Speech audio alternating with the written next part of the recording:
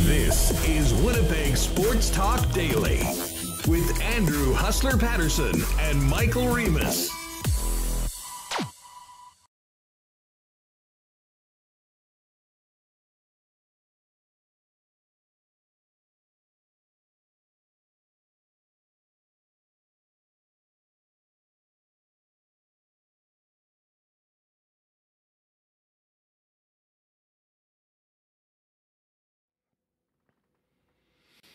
Hey, what's going on, everyone? Welcome to another edition of Winnipeg Sports Talk Daily for a Wednesday afternoon. Another off day in this series, and I think probably good for the teams and certainly for the fans as the Winnipeg Jets are on the ice pretty much as we go live here at 1 o'clock Central on YouTube before tomorrow's Game 5 facing elimination down 3-1 in their first-round series against the Vegas Golden Knights. We'll be paying close attention to reports from Las Vegas on the Winnipeg Jets skate as to Nikolai Ehlers, Mark Scheifele's status. Should have some updates very quickly. And in the second hour of the program, after finishing up with the skate and talking to the coaches and players, Murat of the Athletc will join us from Sin City. We'll also get the latest on the Vegas Golden Knights with our old pal Gary Lawless. We'll also talk a little Manitoba Moose. Is the Moose ready for the postseason, beginning their series against the Milwaukee Admirals Friday at Canada Life Center? And the Moose Rookie of the Year, Manitoba native Dean Stewart, is going to jump on the program as well. So lots to get to. Busy night in the National Hockey League. Last night in the Stanley Cup Playoffs. We'll hit that. The Ice know who they are playing in the third round beginning on Friday as well. We'll get to that and much more on today's episode of WST.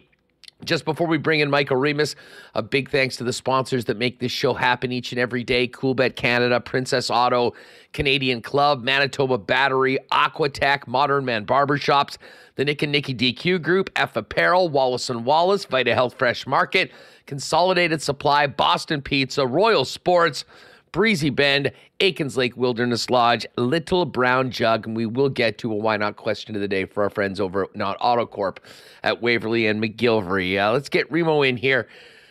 Remo, for the first time in this series, a little bit of a extra day to breathe, if you will, for fans, and a slow night tonight in the National Hockey League, but lots to get to from last night. But of course, as we get into this program, keeping a keen eye on what is coming out of Vegas with this skate this afternoon. And from the sounds of it, no Mark Scheifele on the ice, as I just see a tweet from Ken that Cole Perfetti's out in the non-contact jersey, but no Mark Scheifele right now. And I can't say that's surprising considering what happened in Game 4. Yeah, I know they said he was hopeful. That's what Bonus said yesterday, going with the day-to-day. But, you know, I think his day-to-day, it's been kind of debunked considering Ehlers has been day-to-day the entire series. So take what, you know, interpret it whatever way you want. You know, it was a really hard collision. I mean, that was like a stunt man going into the boards. I mean, how hard he went. I mean, it was pretty loud. He left, didn't come back. So I don't know what could have changed that, you know, why he would be able to play tomorrow. So I'm not too optimistic just based on the collision base that he didn't play and now he's not on the ice. So we'll wait and see what Rick Bowness says.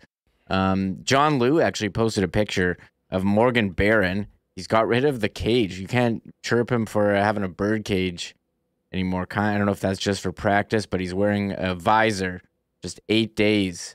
Has it been 8 days? It feels like it was yesterday. He got 75 plus stitches around his eye, and they got 3 goalies out there. John Liu says Holmes, Salmonen, Hellebuck, no David Rittich, lower body injury. And Jamie Thomas saying no Scheifele, as we said, Stenlund or Dubois. And we know Stenlund, he's been day-to-day, played a lot. Last game after Scheifele got hurt, I'm seems like he's gonna be okay. And Dubois, I feel like he's been kind of on maintenance like the whole season has. So, and Ehlers is on the ice. I don't know if we did say Ehlers. So maybe well, let's not bury the lead. Ehlers is out there, and he's skating with Nemetsnikov and Niederreiter on the second line. But yeah, 3 centers aren't there. Stenny out. You just mentioned he's been sort of day to day. Mark Scheifele not there. Again, I have very, very low hopes that Mark Scheifele is going to be able to play. And even if he was in the game, I mean, how much he'd be able to bring to the Jets attack, very much up in the air after what happened in that last game. But no Dubois as well. And I would imagine this has been a really physical series. I'm not sure how much you're getting out of a practice at this point. Certainly if you've been playing 20-plus minutes a night like Dubois has. So the way things look right now, and there's a lot of placeholders, it's Connor with Gustafsson and Wheeler. This is all from Ken Wiebe. Ehlers with Nemetsnikov and Wheeler. Barron with Lowry and Appleton.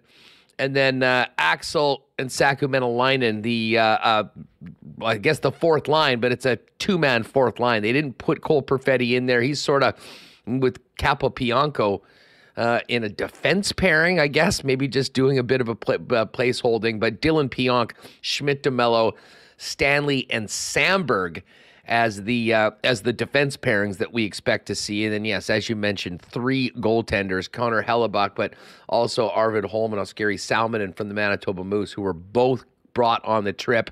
And no David Riddick, big save Dave, injured, and that's part of the reason why the extra goalies from the Manitoba Moose, 2 of them, not just the normal one at the playoffs, are both with the club.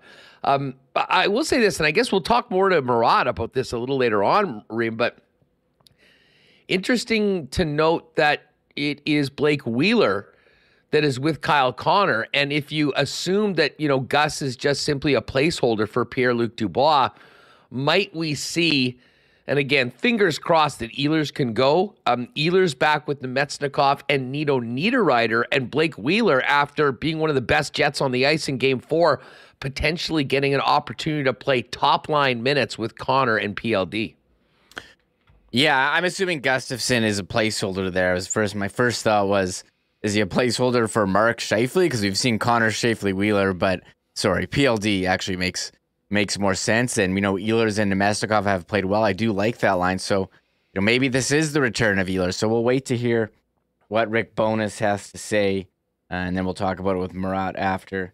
The Jets haven't scheduled a live stream or anything, so we'll have to stay tuned to Twitter updates, and we'll hear from Murat. So maybe that's a positive sign. And, the third line, Barron, Lowry, Appleton looks good. So we'll have to see what, it's hard to know what's going to happen, but I think that is a positive sign about Ehlers, sounds like. Well, listen, just the fact that he's out there, the fact that he's skating, that he's taking that spot on that line. And I really think that if there was and again, this is so hard to speculate because as we've talked about this has been one of the weirdest injury sagas I can remember in a long time. It's not often that injured players speak to the media. So when Nikolai Ehlers spoke to the media going into the series and said, I'm ready, I'm good to go, I'll be in game number 1, I think everybody took that at face value. And all of the jockeying that we often get from head coaches about whether a guy is in, I was certainly guilty of it, sort of brushing off Rick Bowness saying that he was day-to-day. If a guy says he's playing, it's the playoffs. Of course, that'll happen. And now as we know that he has not been cleared by the medical team for the last 4 games to get into the lineup. The Jets need all hands on deck. Everyone that's available, they need their best from coming up in game number 5 if they're going to get this thing back to Winnipeg for game number 6 on Saturday. And Ehlers is such a big hole in the lineup when he's not there. You just can only hope that this goes well today, that the docs say you are good to go. And if that does happen, Reem, I can tell you one thing. Nikolai Ehlers is going to be, he'll probably look like he shot out of a rocket when this game goes. I can't imagine how hard it's been to sit in the press box and watch these games after the season that he's had with injuries earlier on and knowing what he's able to do when he's out there along with his teammates. So He was the driver of that number 2 line after, they moved Mark Scheifele to the wing along with Dubois and Connor. And his absence has been a big, big hole in the lineup. So, listen, they're very likely going to be without Mark Scheifele. They're going to be without Josh Morrissey. Certainly would be nice to see 27 get back in there and see if he can maybe be a bit of a difference maker and get this series back to the peg. Yeah, it's been strange with the Ehlers. You go from not practicing, and then you start practicing, and you're practicing on the first power play unit, and then you're back to not practicing at all. And now he's on the ice, and Ken's tweeting out he's wearing a regular jersey. They're just waiting to see which power play unit, which could be a tell. And Ken also updates Carson Kuhlman is the 4th line right winger, at least for the time being. I'm assuming, Brass Balls Blake is in chat saying, well, what if Ehlers is a placeholder? And I guess it would be for Stenlund or something, because he played a lot of second line when Scheifele was out. But we'll we can speculate now, and it's pretty fun. But they need Stenny to play center. Yeah, well, they need. Stenlund's not agree. moving up to be on the wing if Scheifele's not in. Well, they basically ran 3 centers. It was Dubois, Lowry, and Stenlund last. And you would think that Gus would come in and be presumably a 4th line center if Stenny's going to be moved up into that spot that was held by Mark Scheifele. But right now, there hasn't been an additional call-up, and when you're looking at the center depth right now, that's basically it as the Winnipeg Jets have right now. One guy that I know we've talked about off air and has been mentioned in the chat and some other conversations is Jansen Harkins. He's not with the club right now. He's getting ready to play with the Manitoba Moose on Friday in the playoffs, and we will talk Moose with Dean Stewart coming up a little later on. I will say this. I'm a little surprised that Hark wasn't maybe with the club at least for the last week. Since he was returned to the Manitoba Moose, all the guy's done is score at a rate we haven't seen in a long time. 2 50-point players on the Moose this year, but one of them, Jansen Harkins, who did it in 44 games. So we've seen Harkins be able to play at the NHL level before, sort of, I think, found himself as somewhat of an odd man out or out of favor. But a player like that, if given the opportunity to come in and play, I think brings a little bit of a different dimension, and also a guy that, realizes that this could be his last and only chance maybe to get a little bit of a taste. Now, I guess maybe we won't waste too much time talking about it because it doesn't seem like it is happening.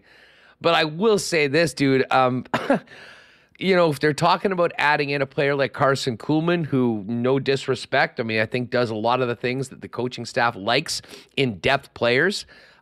Winnipeg Jets need to generate more. They need to go to the net more. They need to get those dirty and greasy goals. And Jansen Harkins has been a guy that can do that. He does have that club in his bag.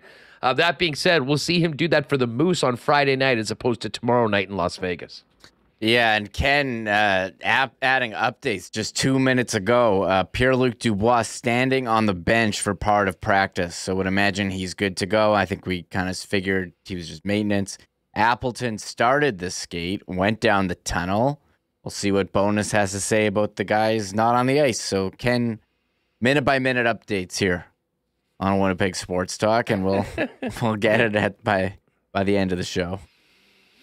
Yeah, so again, don't read too much into Dubois' absence. I think we can read a little bit into Mark Scheifele's absence in that, if he was going to give it a go today to see how he felt, maybe ahead of tomorrow night's game, you might have seen that as a positive. That isn't the case. Certainly that doesn't rule him out. But I think the smart money is on Mark Scheifele probably not being in the lineup. Certainly we know Josh Morrissey's not going to be in. But if you're looking for a little bit of a silver lining, the fact that Nikolai Ehlers is out there right now, certainly positive. He's not playing if he can't get out there and skate with his teammates in an optional or a practice. But we'll wait for more clarity a little later on when the coach speaks, and Murat will join us from Las Vegas a little bit later on.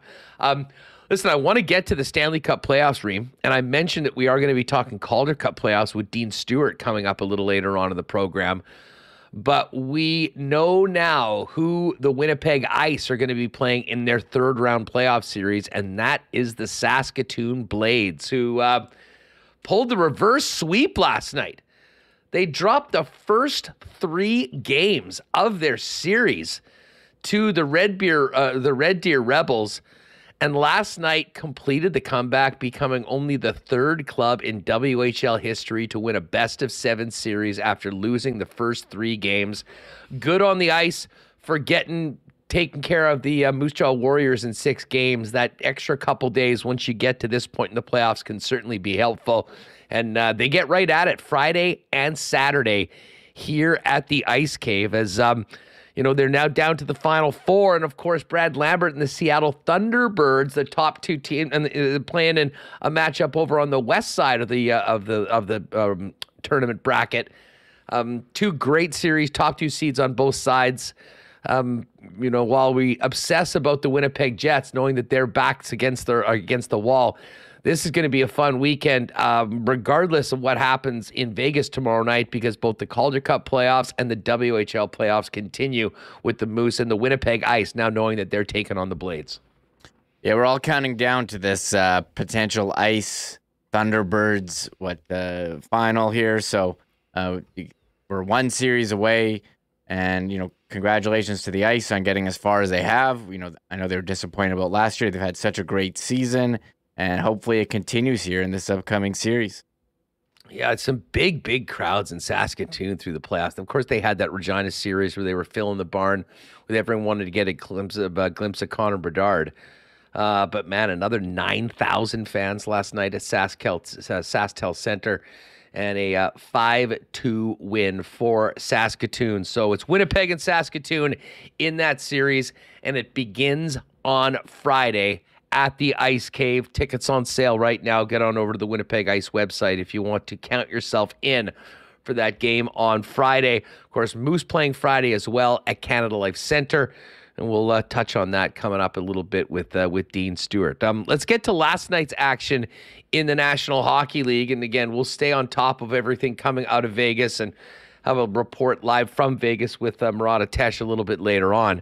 But another fun night of playoff hockey. And, let's start off with the early game, Remo. I mean, I'm here to moved on from the disappointment of yesterday coming out of Game 4, realizing what the situation is. The Winnipeg Jets need to find a way to win a game and get it back to home ice. And a little bit of an inspiring performance from a team in a similar situation, the New York Islanders last night, going down to Carolina and finding a way to get that win. The Islanders are not dead yet. They survived 3-2 and will be hosting the Canes in Game 6 at home, trying to make it a 7th and deciding game back down in Carolina. Yeah, this was the series that everyone thought had upset potential. The Carolina Hurricanes, they've had problems scoring goals since Svechnikov got hurt. Teuvo Teravainen gets injured, but they've chugged along. And shout out to Brock Nelson scoring the second goal of the game, hit Sebastian Aho, the Hurricane Sebastian Aho, in the face, and then he batted it out of the air into the back of the net off the face. That's one of the crazier goals that you'll see. And Aho did end up scoring, so he came back. We've had a lot of Aho on Aho crime in this one. I know the announce team has enjoyed whenever they're going up against each other, and they even were in the penalty box in the same time in the third period. The defenseman Aho on the Islanders and the Hurricanes Sebastian Aho. Not confusing at all. Hustler, not confusing. Hey, you know what? I just not to go too far back, but in my minor hockey days, I was number 18 for River Heights, playing against number 18 for Riverview, both named Andrew Paterson with 1 T. Oh, it was one of those, and it was one of those tournaments where, when you're a kid, but, they'll announce the goals and stuff. Oh, and yeah. I don't know. I had scored, and then 2 seconds later, he scored, and it basically sounded like the same thing. And then I've been getting mistaken for the other Andrew Paterson my entire life, because he was, in fact, my brother's defense partner on the Winnipeg South Blues for a number of years. And everyone just assumed it was me. He was the far better hockey-playing Andrew Paterson. So, shout out to my pal, Junior. We actually lived together for a while in university, too, and you can imagine how confusing that was with 2 guys with the same damn name. Part of the reason why so many people know me as Hustler, it was almost a necessity when you have 2 guys living in the same place before everybody has cell phones. Anyways, I digress. Aho versus Aho will continue. Game 6. back on Long Island. Islanders not dead yet. That's what the Winnipeg Jets need to do tomorrow night. Find a way to win and get this series back to the peg for a Game 6. I will say this, Reem. As down as I think a lot of people were, myself included, last night because of what had happened on home ice for the Winnipeg Jets, I did take an element of solace and enjoyment seeing the Minnesota Wild lose last night to the Dallas Stars. That being said, I was somewhat triggered again, where it didn't even take 2 minutes into last night's game in Dallas for Marcus Foligno to lay out Radek Faksa with a brutal knee that cost him 5 minutes and a game misconduct. Dallas scored 8 seconds into the power play and never looked back. Minnesota continues to be, I'm sure for Jet fans' perspectives, the most reviled team on the docket. Already looking forward to getting that team to Canada Life Center next year. But if you're still angry, like many are, about Ryan Hartman on Nikolai Ehlers and the fact that he hasn't been able to play, maybe you cracked a little bit of a smile seeing the Wild get taken to the woodshed last night by the Dallas Stars. Yeah, 4-0. Minnesota scoring 0 goals. They're now down 3-2 to Dallas on the verge of elimination. And I know a lot of Jets fans that we've heard from not happy with Minnesota. It was not cool of Ryan Hartman to hit an unsuspecting Nikolai Ehlers. Just a dirty play. Only got suspended 1 game, and Ehlers hasn't played since. And they were at it again. What did you say? A couple minutes into the game, Marcus Foligno, who has a history, knees Radek Faksa, and he gets a 5-minute major. They did review it. He did get they stayed with the major. We haven't had anything but a hearing. It seems like they're just going to go with the 1. But Marcus Foligno, I just remember him punching Pierre-Luc Dubois in the back of the head in the middle of a scrum.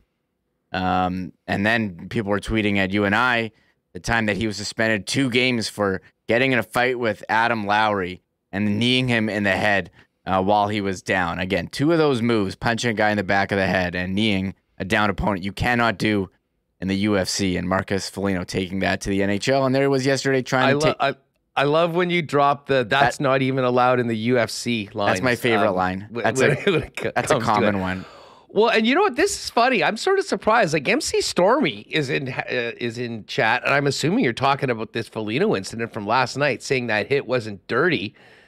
And then Tico and Apolli says, in fairness, Foligno didn't knee him. I mean, here's why not question of the day for not AutoCorp today. I mean, did you not think that was a 5-minute major? I mean, took a run at the guy. The only contact he made was with his knee on the inside of Faxa's knee, and he was taken off and removed from the game. I mean, put it this way.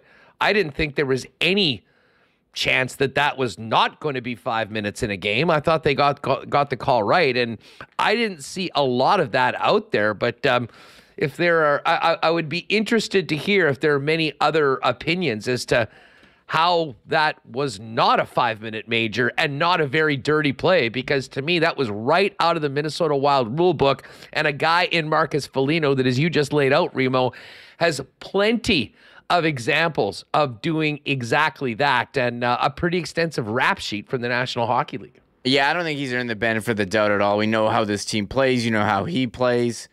Remember he pulled that dumb Superman punch in a fight with Brandon Dillon, which was the dumbest. Superman punch. Guy watches too much WWE. He's Roman Reigns. The tribal chief, Marcus Foligno. Well, clearly, I mean, he's trying to drop knees on guys and attack them when they're not expecting it. So we're all happy to see Minnesota out, and they've had so much playoff futility, and hopefully it continues for them, because I know a lot of Jets fans unhappy with Minnesota and hope that they lose in the first round. Swerve95 says you were dropped on your head as a kid, Andrew. Swerve, I know that you have had a Wild logo as your chat icon, and it's now conveniently changed to the Twins. So I'm going to take that for what it's worth, considering that I'm pretty sure you've got some major skin in the game when it comes to the Wild. And I get it. I mean, Wild fans didn't like it. A lot of Wild fans did correctly say, though, that was Bush League and stupid, and it put them in a really bad situation. Was a terrible way to start the game, and in a lot of ways, they never recovered from it last night. So, listen, the Wild do this all the time, and you know what? If you can't kill your penalties and you're taking quality players, I mean, as much as we don't like Foligno or whatever, I mean, the guy can be a difference maker, taking himself out of the game. You're going to pay the price against a good team like Dallas. Tyler Seguin got that goal right off the bat, and as I said, they never looked back. And don't look for a lot of sympathy for the Minnesota Wild around Winnipeg these days, considering the Hartman cheap shot that has cost Nikolai Ehlers the opportunity to play in the first 4 games of this Stanley Cup playoff series. And then we had Edmonton and LA, and Remo, I got to say, it really does feel like the Edmonton Oilers. They dodged their bullet in game number 4, down 2-1 and down 3-0, and they are rolling right now, feeling it. Zach Hyman's now getting into it. Evander Kane's getting into it. Leon Draisaitl scores every game. Connor McDavid's the best player in the world, and even if their goaltending has been somewhat iffy at times, it doesn't matter because they're going to outscore you, and that's exactly what they're doing to a very good LA Kings team that normally does not give up half a dozen goals. Yeah, good for Edmonton. They went back with Stuart Skinner yesterday after he was pulled in game 4. And, he's a rookie, so there's been a lot of questions about him over the, they signed Jack Hamill to this huge offseason contract, and he's not the guy for them. It's been Stuart Skinner for the second half of the year, and he did get pulled. Campbell was good in relief, but not enough to be started. And I talked about Aho getting a puck off the face and Brock Nelson, scoring off the rebound from that. It was Zach Hyman. Again, that's the cool new thing, scoring off your face. So, what a signing that has been. I remember when he signed, a lot of people thought, maybe myself, that was a bit of an overpay, but he's been awesome for them. So, credit to the Oilers. And a lot of talk now, Leon Draisaitl, playoff Leon, the increase of points per game that he has in the playoffs over regular season. If you thought that was even possible, it's been huge for them. So, credit to the Oilers, that maybe took them a couple games to find it, losing there in the overtime. But, hey, they're on their way to the next round, and so is Toronto. So I think we'll have at least one Canadian team in the next round. Whoa. Did you just put the Leafs in the second round? Well, I said two because teams. They're I not said done two, yet. That's not what I said. They're not done yet. I said 2 Canadian teams are up 3-1. So the odds are one of them will advance. I think there's a pretty good chance that the Edmonton Oilers are going to be there. Weird thing about this Oilers series is they don't play again until Saturday. I guess the Clippers and the Lakers are taking over Crypto.com Arena for the next little while. So we're going to need to wait until Saturday for that game. A little bit of a lighter week. And again, only 2 games in the National Hockey League. Tonight, you've got Florida-Boston and the Seattle Kraken and the Colorado Avalanche playing their 5th game. Florida on the road facing elimination. Similar situation to what the Jets will be facing tomorrow night. And the Kraken, upstart Kraken in Colorado, tied 2-2. And, of course, Cale Makar suspended for Game 5 for his cheap shot on Jared McCann. We didn't talk a lot about that play yesterday, just being all wrapped up in what happened with the Winnipeg Jets. But that was a really weird one. I mean, when you look at it on its own, I mean, it looks very similar to the Pierre Turgeon one that, of course, who was that ran him way back with the Washington Capitals? It escapes me right now, but a 20-game suspension. Yeah, Dale Hunter. Yeah, that's right. McCann, the puck was out of play, wasn't expecting anything. And Makar, basically, his excuse was that he thought that, the puck was there and it was still going on. Put it this way, I think he's quite fortunate that he only got 1 game. Because, man, I mean, you knock a guy out, they're 140-goal scorer. As I said, maybe if he had a much cleaner record than some of the other offenders, like a Dale Hunter. But man, that's a big loss for Seattle, and we'll see what happens tonight. That's the late game after Florida plays the Boston Bruins. All right, we are going to head down to Vegas. We'll check in with Gary Lawless, see how the Knights are feeling after taking 2 here in Winnipeg. Saturday and Monday here at Canada Life Center. Just before we get to Gary, and don't forget Murat from Vegas a little bit later on, as well as a chat with the Moose Rookie of the Year, Dean Stewart, coming up before the Moose drop the puck on a Friday night for their playoff series. Big shout out to our friends at Modern Man Barber Shops, our newest sponsor here on Winnipeg Sports Talk, with 8 locations in Winnipeg.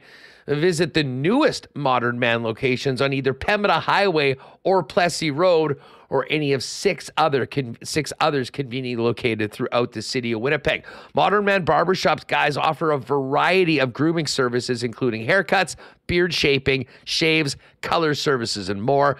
You can book your look today and make an appointment at modernmanbarber.com. And while you're at it, on the gram, give them a follow at Modern Man Barbershop. So, hey, with the summer right around the corner, Athletc wants you to make 2023 the year you take the plunge, and visit aqua-tech.ca to design your own custom pool. The Athletc team can provide on-the-spot pricing from designers, as well as financing options that suit you. And while thinking about a big project for your property, the inside of your home and home renovations start with Athletec as well. With thousands of renos as their foundation, let Athletec upgrade any space in your home. Athletec's ready to make your reno dreams a reality. Learn more about design, pricing, and financing options at aqua-tech.ca. Well, we're holding on to the playoff hope for the Winnipeg Jets, but spring is right around the corner, and our friends at Manitoba Battery are celebrating their 10th birthday with more and more sales for everyone that's getting ready for summer fun. Right now, they're blowing out golf cart batteries for those of you that use your cart to enjoy our beautiful Manitoba courses, or for those that use your cart to enjoy a cold one as you tour from friend to friend at your summer getaway. 6-volt golf cart batteries are now $167, and 8-volt golf cart batteries are $177, and that's just the beginning of the value. That includes free delivery anywhere within the city limits, and when you return your cores to Manitoba Battery, you'll receive another $17.50 off what's already the lowest price in Manitoba for golf cart batteries. Get them now so you can be ready for May long weekend and summer fun. Sale goes from now until May 6th. Pop by and see him at 1026 Logan Avenue, or find out more information online at manitobabattery.com. And just before we bring in Gary Lawless, cheers to our friends at Canadian Club, Canada's favorite Canadian whiskey, and the official spirit of the Winnipeg Blue Bombers and WST. One of our favorite summer bevies is back now in 473 milliliter cans. The Canadian Club and Ginger Ale, which was such a big hit at IG Field. We're counting down the days until we can enjoy a few watching the Bombers, but right now you can get it at Manitoba liquor marts and beer vendors throughout the city, and of course pick up Canadian Club at your local Manitoba liquor marts. All right, we'll have more on the Jets with Murat coming out of the practice, which is going on right now, but let's hit the other side of things and check in with our old pal Gary Lawless for this series from the Vegas Golden Knights side of things. Oh man, what's going on? How are you? Well, I have to say, it's disappointing to me that a gulf has appeared between you and I. I was in Winnipeg for 4 days, not nary a text. Hey, lawman, want to go to Mitzi's for chicken fingers? Want to come over to Confusion Corner for a Bud Light and a cigarette? None of the things that you once invited me to share, and all disappeared over a hockey series. Those aren't on the training table these days, and I know you were very busy, as we all were. You know what? Hey, jokes aside, yeah, this has been an incredibly tight series, but I mean, you've got a lot of background in Winnipeg. What was what did you make of games 3 and 4? Before we get to what happened on the ice, just the atmosphere in the building around the city as you and the team were downtown for the better part of 4 days, as you mentioned. Well, I actually have a question for you, because and I don't know if this is accurate or not, but having a street party, what does that do to the atmosphere in the building? Because warm-up is dead, and it used to be, a prelude of things to come. And if, like, for me, if I'm the Jets, I want the opposition to get a taste of, I want to start to intimidate them with the crowd at that point in time. And they come out and there's kind of like nothing going on. And for like, I'm not a psychologist, but I just kind of wonder if this softens the blow of what the whiteout is supposed to, and the great Winnipeg crowd is supposed to provide. Now, don't get me wrong. In Game 3, they were very good early. Game 4, that Monday night 8:50 puck drop did nobody any favors. I think that there was a good portion of the crowd that was not as energetic as they might have been in the past. And who sang the anthem for Game 4? Oh, Soul Bear. I'm a fan of Soul Bear. Yeah, Soul Bear did a real nice job. What's his background? You know what? I'm not too sure. He's a performer and a singer, I believe, a guy that's from here. I mean, I think he does a lot of stuff outside of the market, but he's done a few games and done a great job. They've kind of mixed it up quite a bit this year amongst the different anthem singers. So he came in. Listen, to your point about that, I don't think it's lost. I don't think it's lost on a lot of people that, you know, everything happening outside, maybe keeping people out a little bit more, is maybe taken away from you know, the atmosphere for warm up. And, you know, that I guess is one of the price to pay. The one thing is, though, I mean, as you well know, there's a lot of people that want a piece of this. There's a lot of people that want to be a part of it. And, you know, where ticket prices are and whatnot, there's a lot of people that, you know, aren't able to go to the game. But, you know, I think adding that extra opportunity for people to come out and be a part of certainly makes it the event more than the event that it is. And I'll say this. To me, I would tweak it and make it for people that aren't coming to the game, you know, and that way you get your crowd that's in the building and you get your crowd outside of the building. But hey, I'm not in charge of the Winnipeg Jets. It's just something I noticed. Yeah, well, I mean, and again, I mean, what's happening before the game probably a lot less important than what's happened on the ice so far. This has been a really interesting series, and I want to get your perspective on how things have changed. Obviously, the Jets had one of their best games in a long, long time in game number 1 of the series, and to be honest, from where I look, we're even better in the first period of game 2 in Vegas. What happened after that first period? And I know Bruce Cassidy's spoken to it, but maybe for our listeners, talk about the realization that if the Vegas Golden Knights didn't step it up, this could be a very different situation, and credit to them for doing what they've done the last 8 periods of the series. Yeah, I think they're two separate things. I think game 1 was, you know, Mark Stone's first game back, and he looked shaky at best.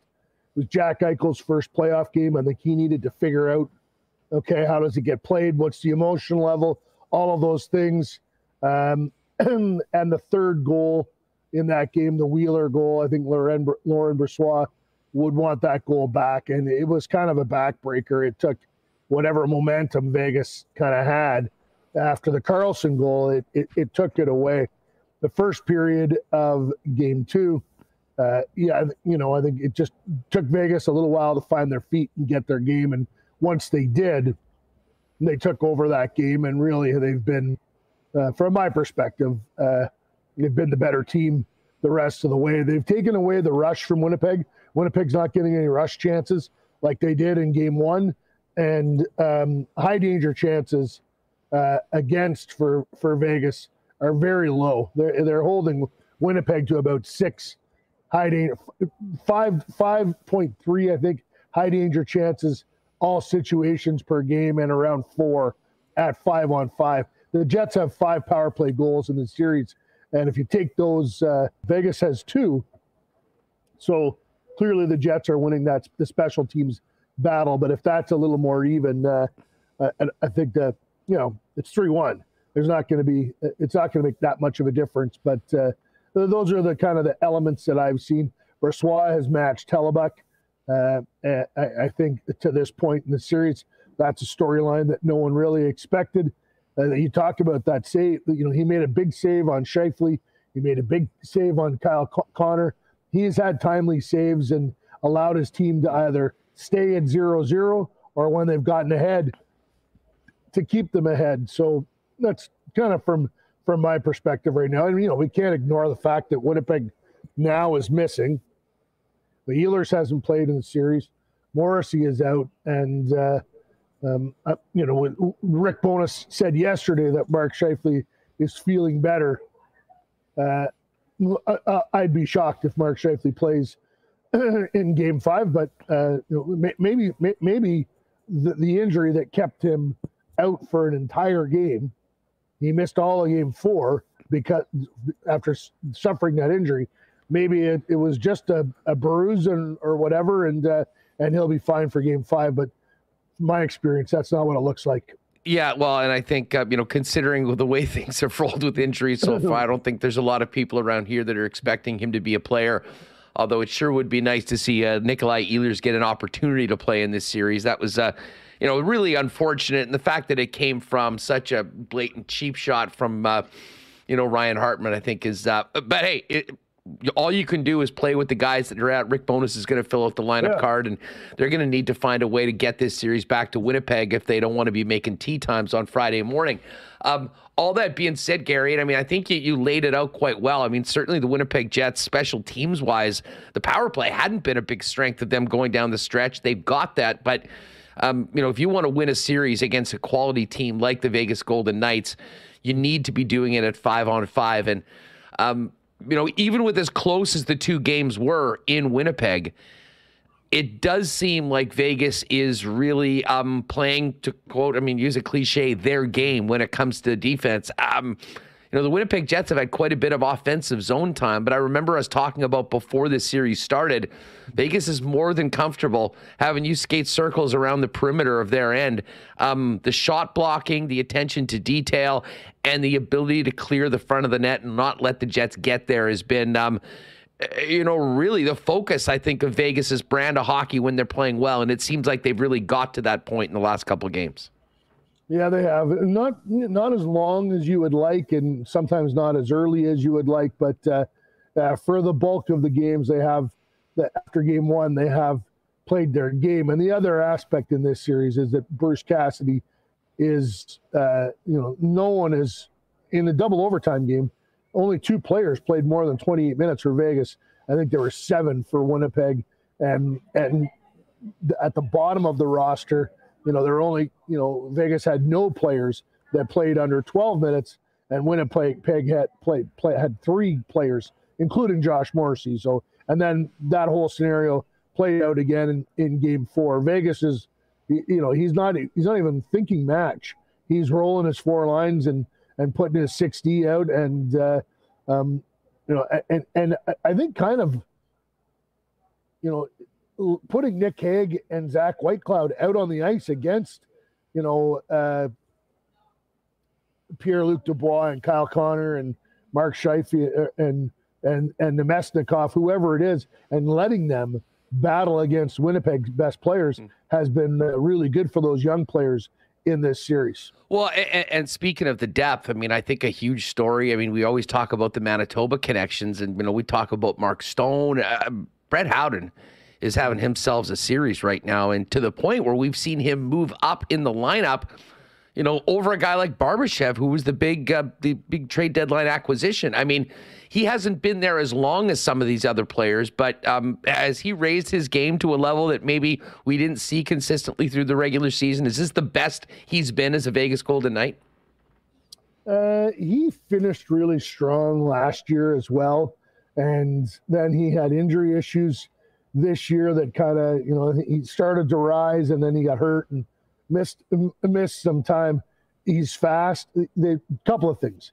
He's been a center all his career. They moved him to the wing, so now he's not focused on as much on the defensive side of being down low in the defensive zone. He's using his size on the wall and quite effectively. When the puck comes up the wall and he needs to get it out, he gets it out.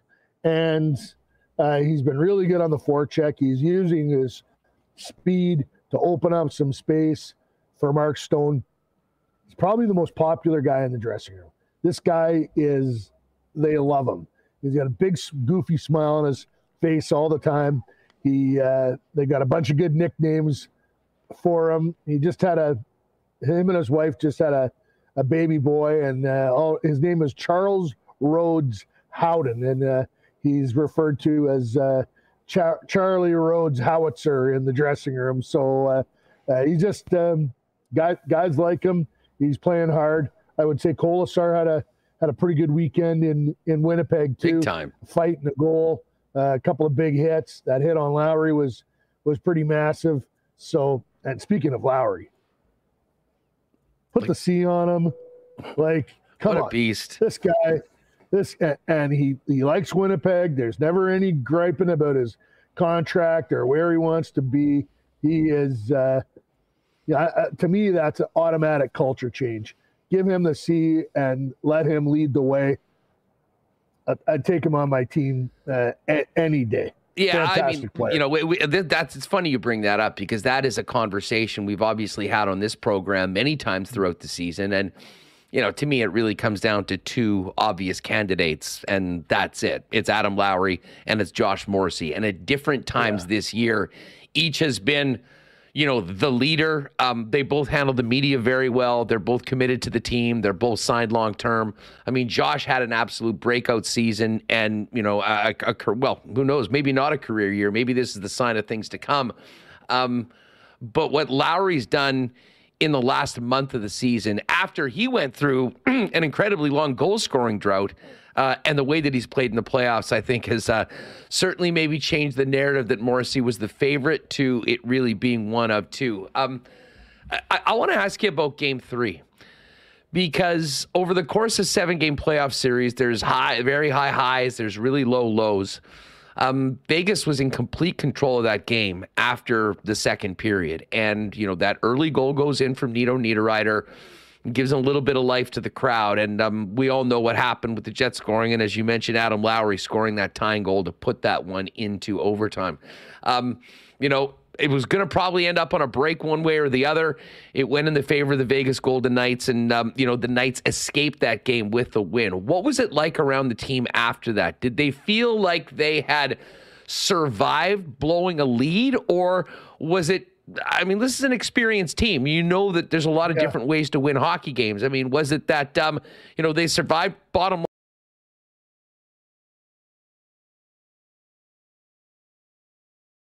in the third period, they only didn't like one of them. The Niederreiter goal, they sat back, and that resulted in that opportunity, and he scored. The power play goal, it's an iffy call on Kessel, but as Bruce Cassidy said yesterday, or on Sunday, he said, is it a penalty? Is it not a penalty? Doesn't matter. You have to kill it. But they didn't kill it, and then you talk about the breaks. They didn't kill it, and then you talk about the breaks. Stone, the Stone had an opportunity to clear just at the end of his stick. Carlson has an opportunity to clear. They both don't, and then all of a sudden it's 4-4. But they felt pretty comfortable that they got back to their game in overtime, and Bressois didn't face too much fire in overtime. And from their perspective, once they got back to their game, quote unquote, it was only a matter of time before we won. So I think there was a little bit of Riley Smith said it was a mixture of joy and relief. Yeah, and you know what, you got to be confident like that. In a Stanley Cup playoff series, especially from your leaders. Now they've got the opportunity to finish this one, and the last one is always the hardest one. And I think if there's one thing that we've seen from this Winnipeg Jets club is, undermanned as they are with some of the injuries that they've had, this is not a team that's going to go away easily, and certainly is not quitting by any stretch of the imagination.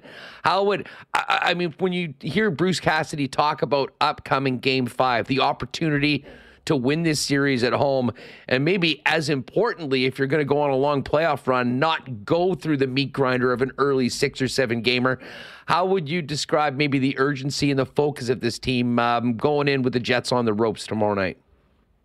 Well, I think that the one issue for the Golden Knights at times this year is they can be a little stubborn and just a touch arrogant, I think is probably the best word for it. When they play their game 5-on-5, they're right there with Boston. They're one of the best teams in the NHL. They have depth, they have balance. From the Winnipeg perspective, this is how I see it. They're going to be very dangerous. With Scheifele and Morrissey probably out of the lineup, you look at them and then you're like, they're not going to play. They're going to play real simple. They're going to dump it in. They're going to play north-south, and they're going to be aggressive. And that, to me, is probably the way Rick Bowness wants them to play all the time. Just it's really hard to do that with a group as highly skilled as the Jets. So, this could be, a 1-0, 2-1 slobber knocker. That's kind of what I'm expecting. And a break one way or another will determine this game. I think if I'm Bonus, I'm demanding a dumbed down game, a simple game. I'm rolling my lines as much as I can, and seeing if you can steal one on the road and get it back to your own building. The physicality in this series has been noteworthy. Yeah. I think both teams completely underrated. No one that isn't watching the series really closely. Like Winnipeg leads the playoffs in hits right now, and Vegas is fourth after they're playing for keeps. Cassidy called it big boy hockey. Yeah, well, it has been. And I thought, game 3 particularly, and obviously when you play an extra period and a half, there'll be a few more extra hits. But, the ability for both teams to be able to answer those challenges over and over again, it has really played a big role in this series as well. Because, when we're talking about the style of game, certainly the Winnipeg Jets almost have to play right now with that level of, dumping the puck in, trying to win those buck battles and the physicality. In a lot of ways, it's a battle of who can do it longer and maintain their level of play. And I'm interested to see how physical this game 5 is, because I certainly think the Jets are going to go out there with the purpose of, no matter what happens, not leaving anything in the tank. But at the same time, I think the Vegas Golden Knights have handled that quite well. And it doesn't seem like Vegas is more than willing to play that style of hockey. Yeah, you hear the players say it all the time. We'll play any way you want to play. You want to try and they're big, right? You go through their lineup. Their size throughout the decor is huge. You have Hagen, Pietrangelo, and McNabb are all very, very big men. So they'll play that style. But to me, they're going to have to find a way to match the urgency that Winnipeg brings and match it early, because at some point in time, Connor Hellebuck has to have one of his vintage games as well, and you wouldn't want it to be you wouldn't want to give him a lead early and then let him stand on his head. So although I have to wonder, there's got to be a change in philosophy in Winnipeg. Why are you playing them 60 games in the regular season only to have them look ordinary in the first round?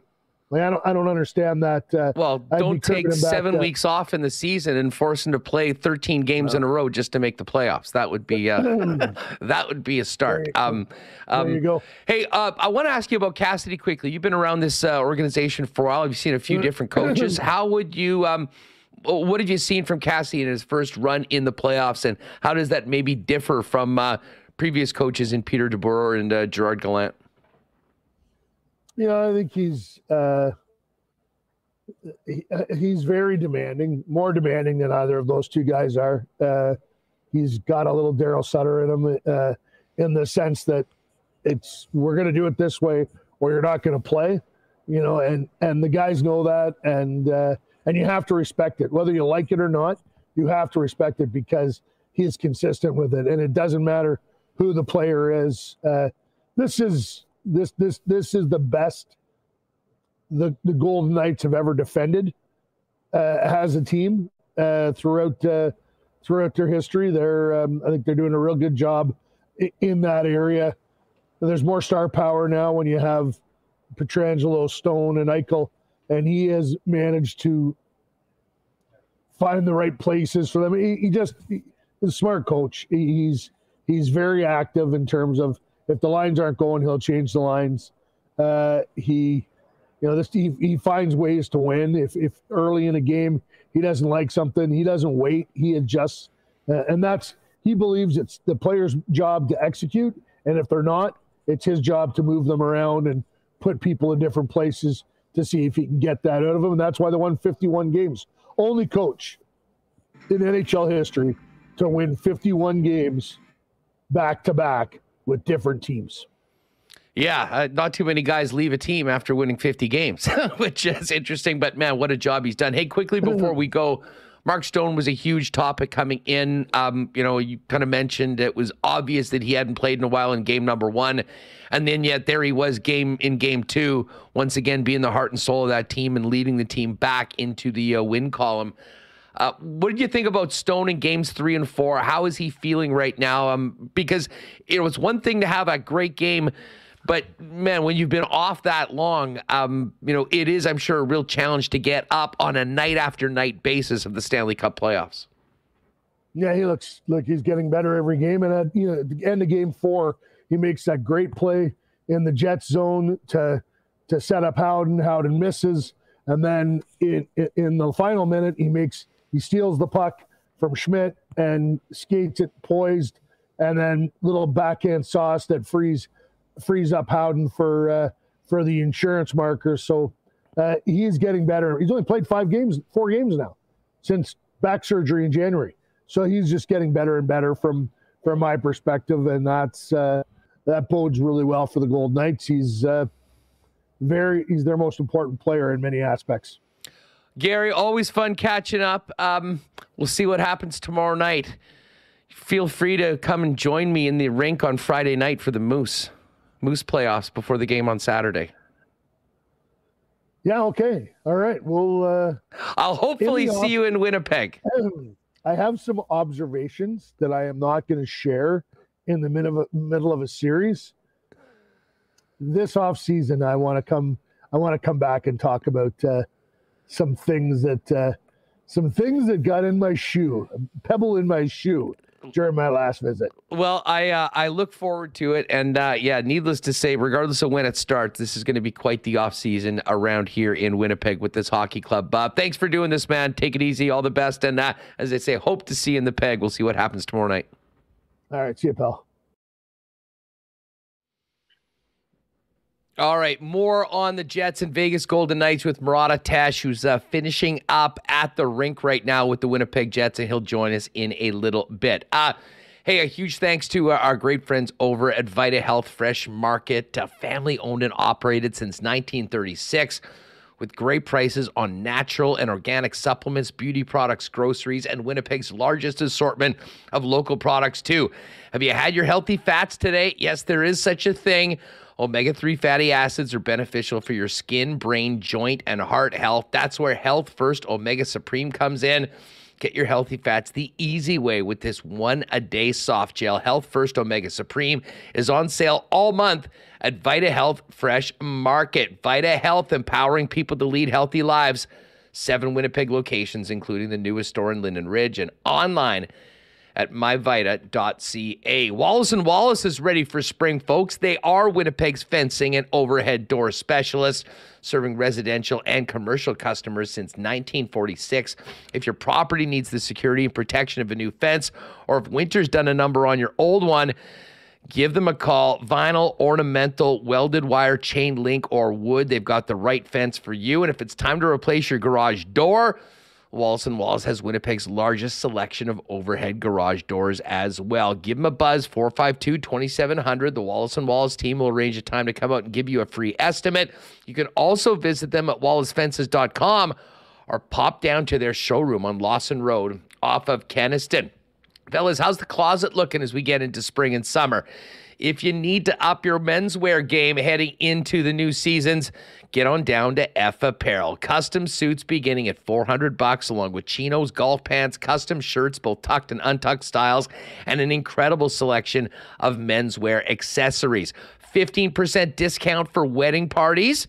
So if you're in one this year, talk to them about getting fitted up at F Apparel. And if you've got a 2023 high school grad, Any custom suit for a high school graduate will include a free custom shirt and tie valued at about $150. Pop down and see the gang at F Apparel, 190 Smith Street downtown. Make an appointment or find out more online at that's EPHapparel.com.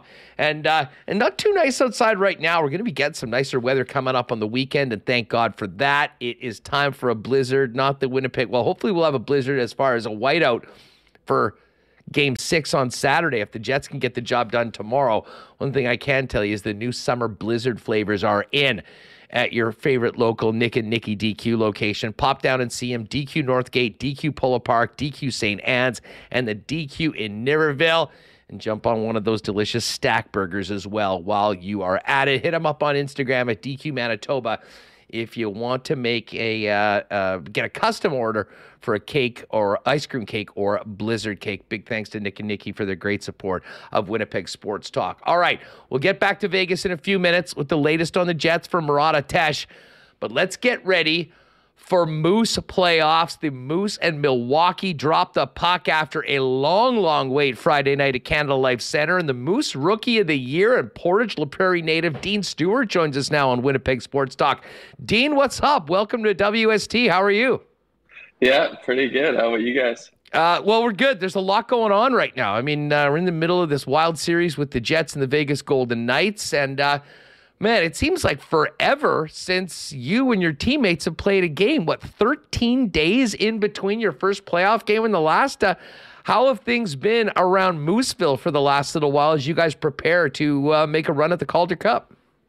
Yeah, pretty good. I think obviously 13 days is quite a while to take off between the end of the regular season and playoffs. But, yeah, I think the coaches have done a good job, between having some good pace of practice and then obviously having some days off in there. And so, yeah, I think just trying to take advantage of that 13 days. And obviously it's a long regular season. So it's quite a few guys with, bumps and bruises and stuff like that. So we should be pretty much all healed up and rested and ready to go.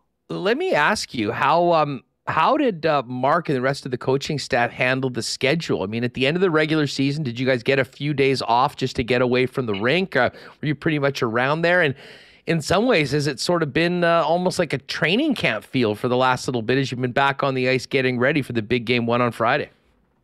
It has actually been kind of a similar schedule to a training camp. But yeah, right when we got back from Chicago there, we had a couple days off right away. And then I think something that the coaching staff made pretty clear, I think everyone agreed with it, was, the days that we did practice, they were going to be hard practices with pace and things like that. So I think that was a good way to approach it. And then the last couple of days, we've even got a couple of scrimmages in.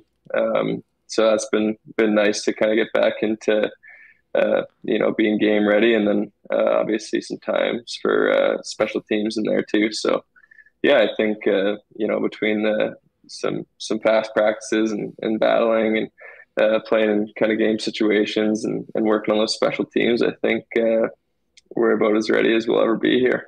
Yeah, well, I can imagine that there's a level of antsiness to the team right now. You can only practice for so long, and especially when you're seeing what's happened in the National Hockey League, you're getting that playoff feel. It is a long wait, but I don't think there's any doubt that this team is going to be ready to go come Friday night when you take on the Milwaukee Admirals. Yeah, absolutely. I mean, it's a long regular season, and this is, why you do it. And so I think everyone's really excited. Obviously, this is the team that beat us last year in playoffs. And there's a lot of guys that are still here that were here last year. And so I think everyone, feels we kind of owe them one. And I really think we've done a good job over the last 13 days to, be ready for Friday night. Hey, before we get back to the series, which begins on Friday, first two games here in Winnipeg, and then the next three of the best of five in Milwaukee, I want to talk about your season. I guess congratulations are in order right off the bat, being named the Manitoba Moose Rookie of the Year. Tell us about the season from your perspective. I mean, you did get into 20 games last year with the Moose, but this really your first full season in the American Hockey League, 61 games played. I imagine for you, taking that next step and really establishing yourselves was a big step forward in your career. Yeah, for sure. I think, for me, the first couple months anyways, that's kind of what it was about. Just trying to establish myself as an everyday, player in the league. And I was also really fortunate. I got to play, kind of the first half of the year with Ashton Sotner, who's a, really good defenseman. And then, the last 25 or 30 games with Ville Heinola, who I'm sure is, an excellent player himself. So, I was fortunate with that. And then I think over time, obviously, you kind of build some trust between the coaching staff and your teammates. And so I think, the second half of the year, I was able to, I was kind of getting a little more established as an everyday player. And so I think kind of over the course of the year, just gain confidence and just do a little more each game to contribute to the team winning. In your opinion, how big of a step is it from playing big minutes in the East Coast League to moving up to the American Hockey League, just one level away from the National Hockey League, and how long did it take to really get comfortable on a game-by-game basis? Obviously it's an adjustment, and I think that those 20 games I played last year definitely helped in kind of being comfortable. And then over the course of the year, this year, just gained confidence. But as far as the adjustment, I think there definitely is an adjustment, and things definitely do happen quicker, and you're playing against better players and things like that. But I think there's also, part of it, it's almost a bit easier sometimes because it's, I'm playing with, Ville Heinola, who right now, who, is kind of right on the cusp of making the NHL himself. And then we have a bunch of other really talented players throughout our lineup. And so I think you're playing against better players, but, playing with the really good players too, definitely helps. So I think, I'd say kind of over those 20 games last year's, was enough for me to kind of get adjusted to it. And then this year, obviously just trying to establish myself, and then, end up building some confidence and playing better. Tell us about what it's like playing with Ville. We've seen him at times play with the Winnipeg Jets. He's a first-round pick. He's very unique, not a big player, but a very unique skill set, very offensively talented. What has it been like playing with him? How do you guys play with each other, and how has it helped you develop as a pro? Yeah, I love playing with him. Can't say enough good things about the guy, but it's almost eye-opening sometimes, just seeing, his confidence with the puck, in certain scenarios, whether it's, on the offensive blue line and there's a guy coming out to check him and there's nobody behind him and he's, making plays and it works out, because he's got the confidence and he has the skills. And so, for me, kind of my job is get the puck to Ville because he's gonna make something happen. And so, personally, I think, keeping it simple is something that the coaches have talked about for me, which I think I've been doing a decent job of over the course of the year. And then it's nice too, in the O zone and things like that, or even in the neutral zone, just trying to read off Ville. I definitely haven't played with anybody at that skill level. And so he makes it easy on me too. He'll draw one or two guys towards him, whether that be on the forecheck or in the O zone, and opens up space for me. And so when he gives it to me, I usually have, either a lane to shoot it or I'll have a forward open to give it to, or whatever it may be. And so yeah, I think it's definitely a treat to get to play with him. You know, you always get closer maybe with a defense partner than, just other players on the team for obvious reasons. What's he like as a teammate, and what is he like off the ice when you guys are, not in game mode? Yeah, great teammate and really funny guy.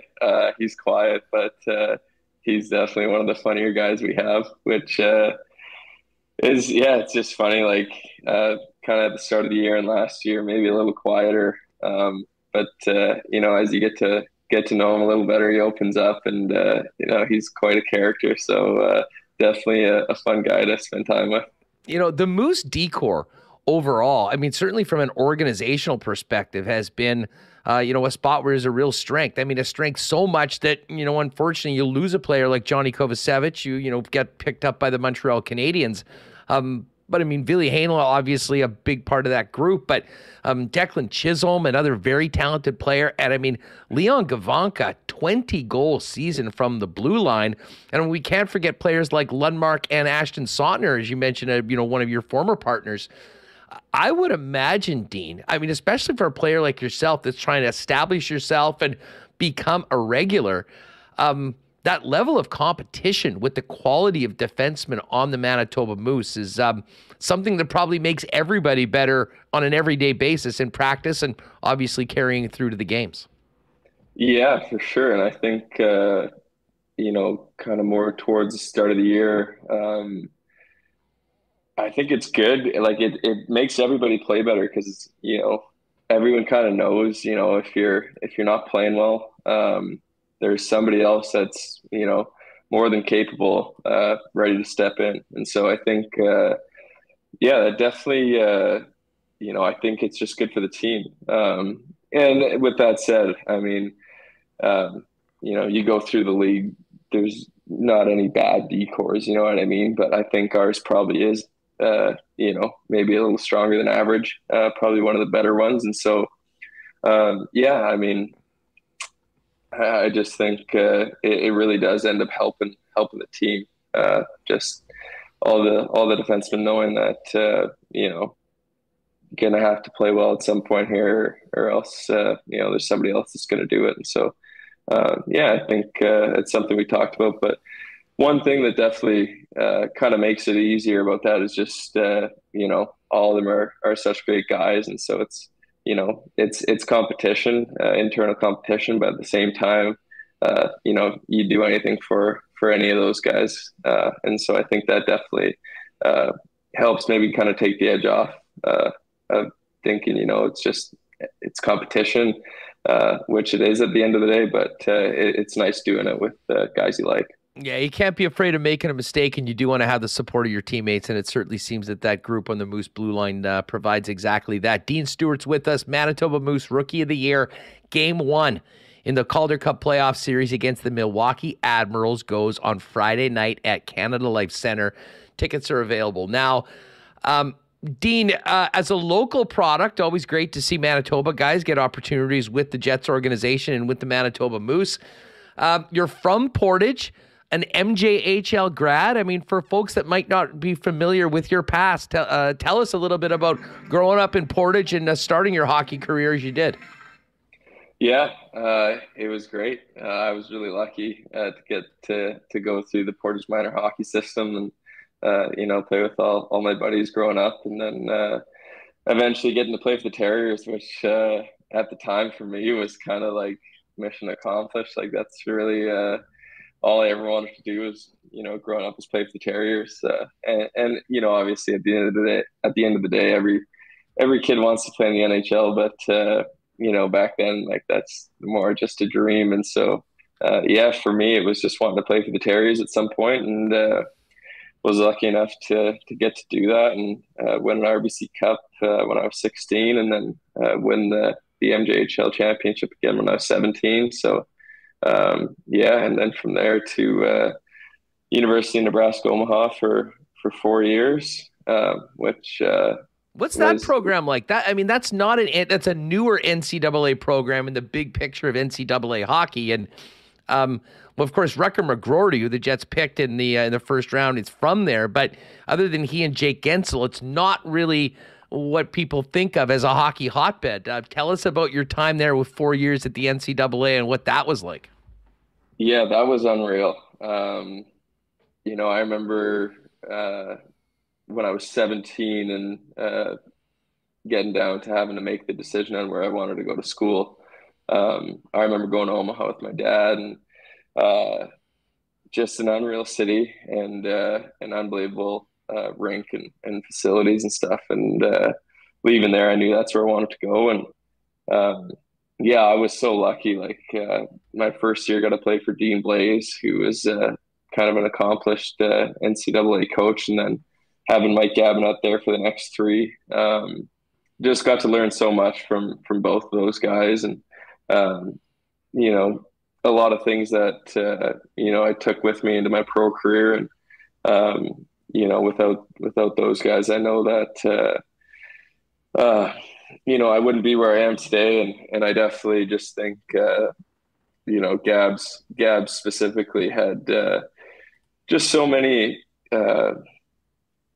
just kind of things to say about how it's going to be when you turn pro. And if you're not a first round pick, it might be a little different, and things might not go exactly as you had planned out. And so I think for me, getting to take a lot of the stuff that Gabs taught me just really helped me kind of excel once I got to pro. And just super fortunate to get to play for him and play there for 4 years.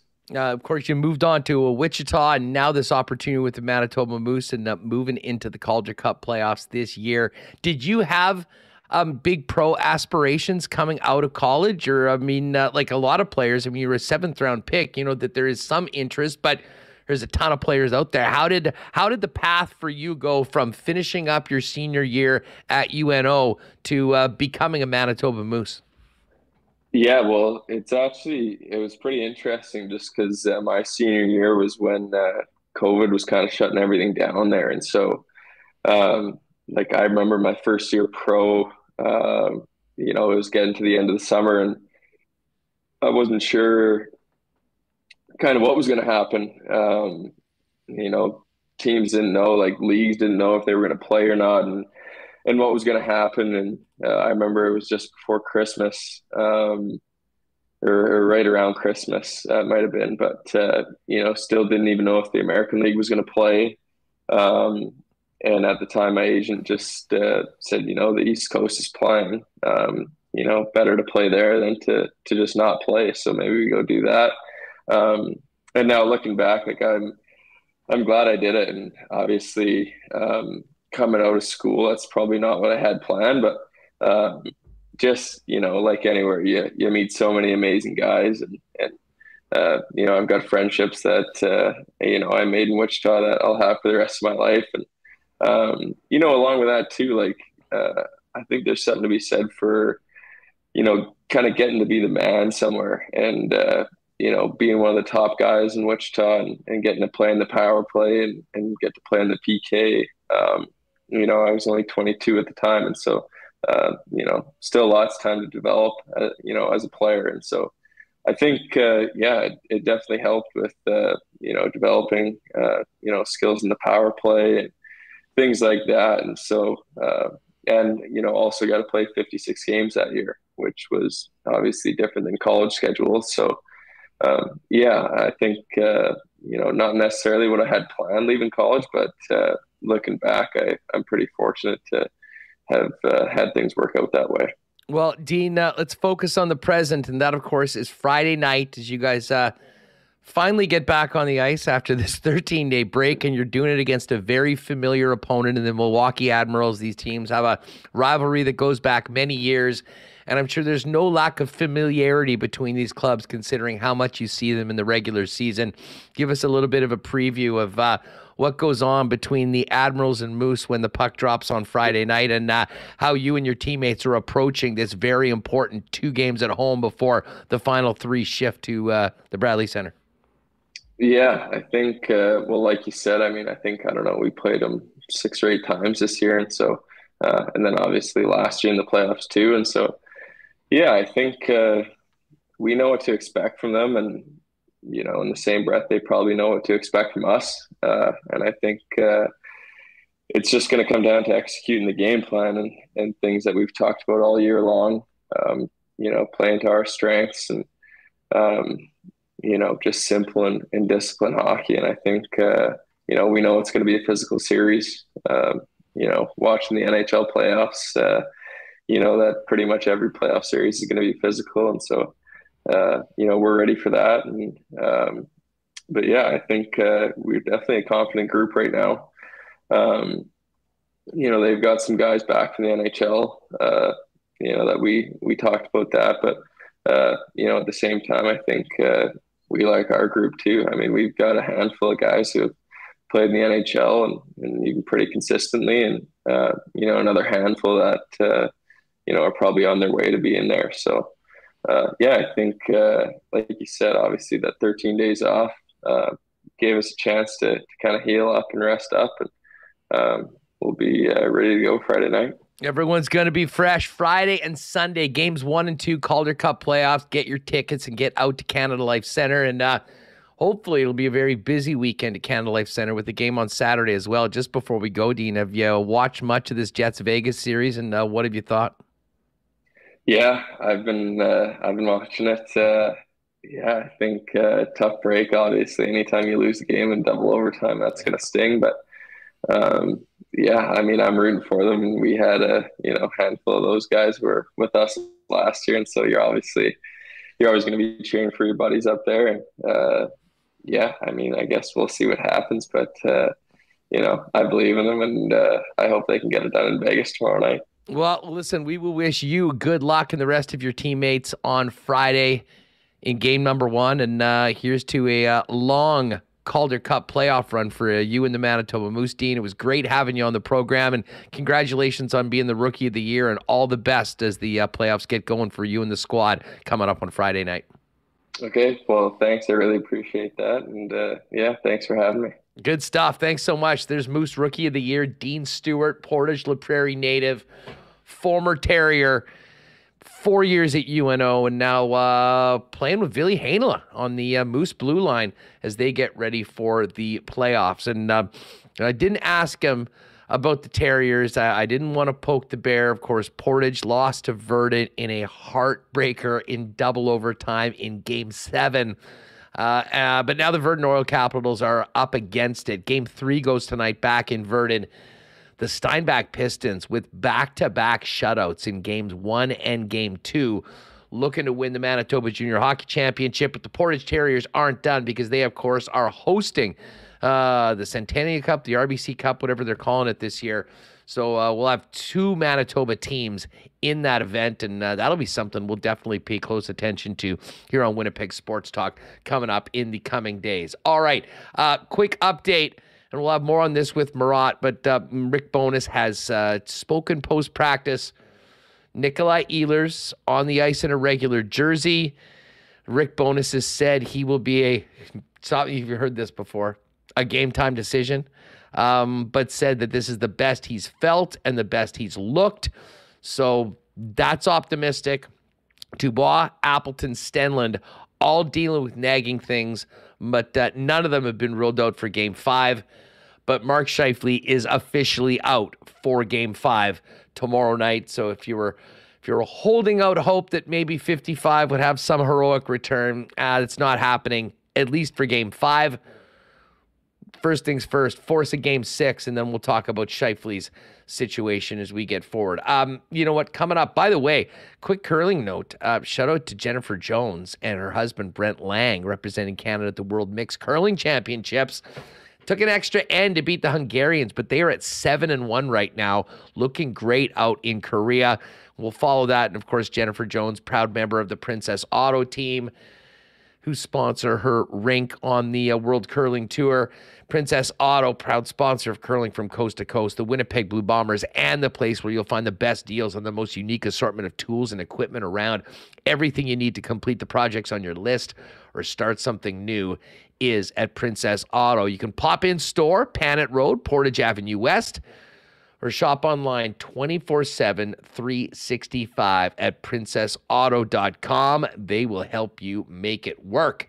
Hey, our friends at Consolidated Supply right now are ready for spring. I know Joe's going crazy, getting ready for the irrigation system to really start, the irrigation time of the year to really get going. Or just about that time. If you are looking for irrigation solutions and options for your property, talk to the experts that have been working for decades with Manitoba golf courses as the leader in the industry.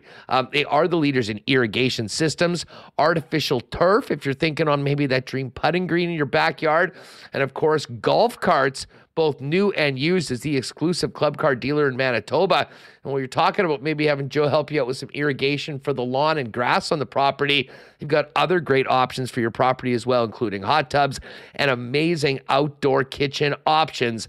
And of course, small engine parts and repair. Pop by and see them at the showroom. They're open to the public at 1395 Niagara Road East, or find out more online at cte.ca. Well, you all know that Royal Sports is your headquarters for the best selection of Jets merchandise, Bomber merchandise, and more. Fingers crossed, we'll have another reason to put the whites on Saturday, which will mean that the Jets win tomorrow and stay alive in their series. But tomorrow night is the NFL draft. And I popped by Royal yesterday, and all of the new NFL draft hats are out right now and on the shelves. So if you're all geeked for the draft, for whatever NFL team you're a fan of, you can pop down and get the newest lid that your number one pick will be wearing tomorrow night in Kansas City, where the draft is done. You can see I tweeted out a picture. They're much better. Some of the draft hats are sort of hit and miss. This year's are a big hit, I think, with the logo inside the lettering. And as you can see, the Super Bowl champion Chiefs up there on the top right. They've got a couple different versions of the Chiefs and a few of the other teams as well. Pretty much everyone accounted for. So if you want to cop those before draft day, get on down to Royal Sports today. Spring stock is well arriving daily. Tons of bikes, soccer boots, equipment for playing, softball, baseball, tennis equipment, and more. It's all at Royal Sports, 750 Pembina Highway. Follow them on Instagram at Royal Sports Pembina. And, of course, tomorrow night, one more chance on the road, at least, to get together with friends at Boston Pizza and experience the whiteout for a road game.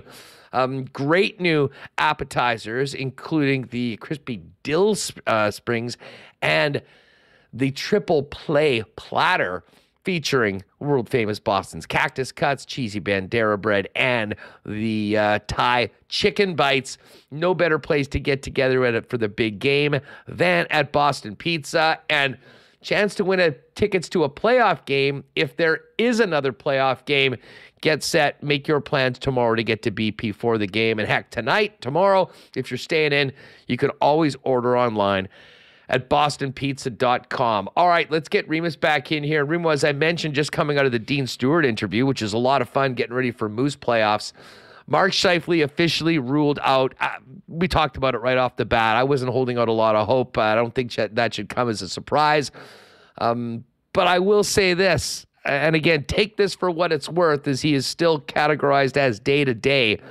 But man, with what the Jets are dealing with no Morrissey, with no Scheifele, sure would be nice to get Nikolai Ehlers into the lineup. And it sounds like I'll give him this, it sounds like he's more a possibility for Game 5 than he has been in the last week or so. Yeah, Murat tweeting out him. He's coming on shortly. He said Ehlers wouldn't say either way about, coming in or not. I guess he learned from before the series where he said he was definitely in, or I forget what the exact quote was, but he ended up not being in. He's been day-to-day since. Ken Wiebe did say Ehlers will be a game-time decision. This is the best he's felt and the best he's looked. I don't know. He practiced on Power Play 1 and Power Play 2. Dubois, Appleton, Stenlund dealing with nagging things. None of them have been ruled out. And as you said, Mark Scheifele has been ruled out for Game 5. So fingers crossed. I mean, Nikolai Ehlers would be a huge boost on that second line there with Niederreiter and Nemestikov, and you have Dubois there with Wheeler and Connor. I mean, it would be, again, you know what he brings, and with Scheifele going down, if just give them one less guy hurt and give a guy who can score some goals. And they need to be able to score at 5-on-5 against Vegas if they want to have a chance to win. Yeah, and I mean, Ehlers has a unique skill set that, not a lot of other players in the league have. If he's able to go tomorrow night, that will be a much-needed shot of energy into the Winnipeg Jet forward group, and another goal-scoring option that the Jets desperately need right now, especially with Mark Scheifele now added to the infirmary, if you will. And, of course, Josh Morrissey immediately ruled out for the series after he got hurt early in game number 3. Looks like Murat's just about ready to come on. We'll bring him in. As I said, if you want to check out Murat's Twitter feed, there is a number of a picture of Nikolai Ehlers and a few updates on everything we just told you, including Mark Scheifele officially ruled out for game number 5. I think we've got Murat ready to go. Let's see if we can welcome him in from the rink there in Vegas. Murat, what's going on? How are you? Hey, just got out of Rick Bowness's scrum where, he shared the news Mark Scheifele won't play in game 5. Nikolai Ehlers, nothing definitive there. They're going to see how he's feeling tomorrow. They said he took a few more bumps in practice today. They're trying to figure out how he feels physically, and they need that medical evaluation again tomorrow. I'm still not sure. I got to say, I think it's a great sign that he practiced on the power play. I think that it's a great sign he spoke to media too, although, of course, he wasn't giving anything definitive about tomorrow. It's all about the medical evaluation, I think.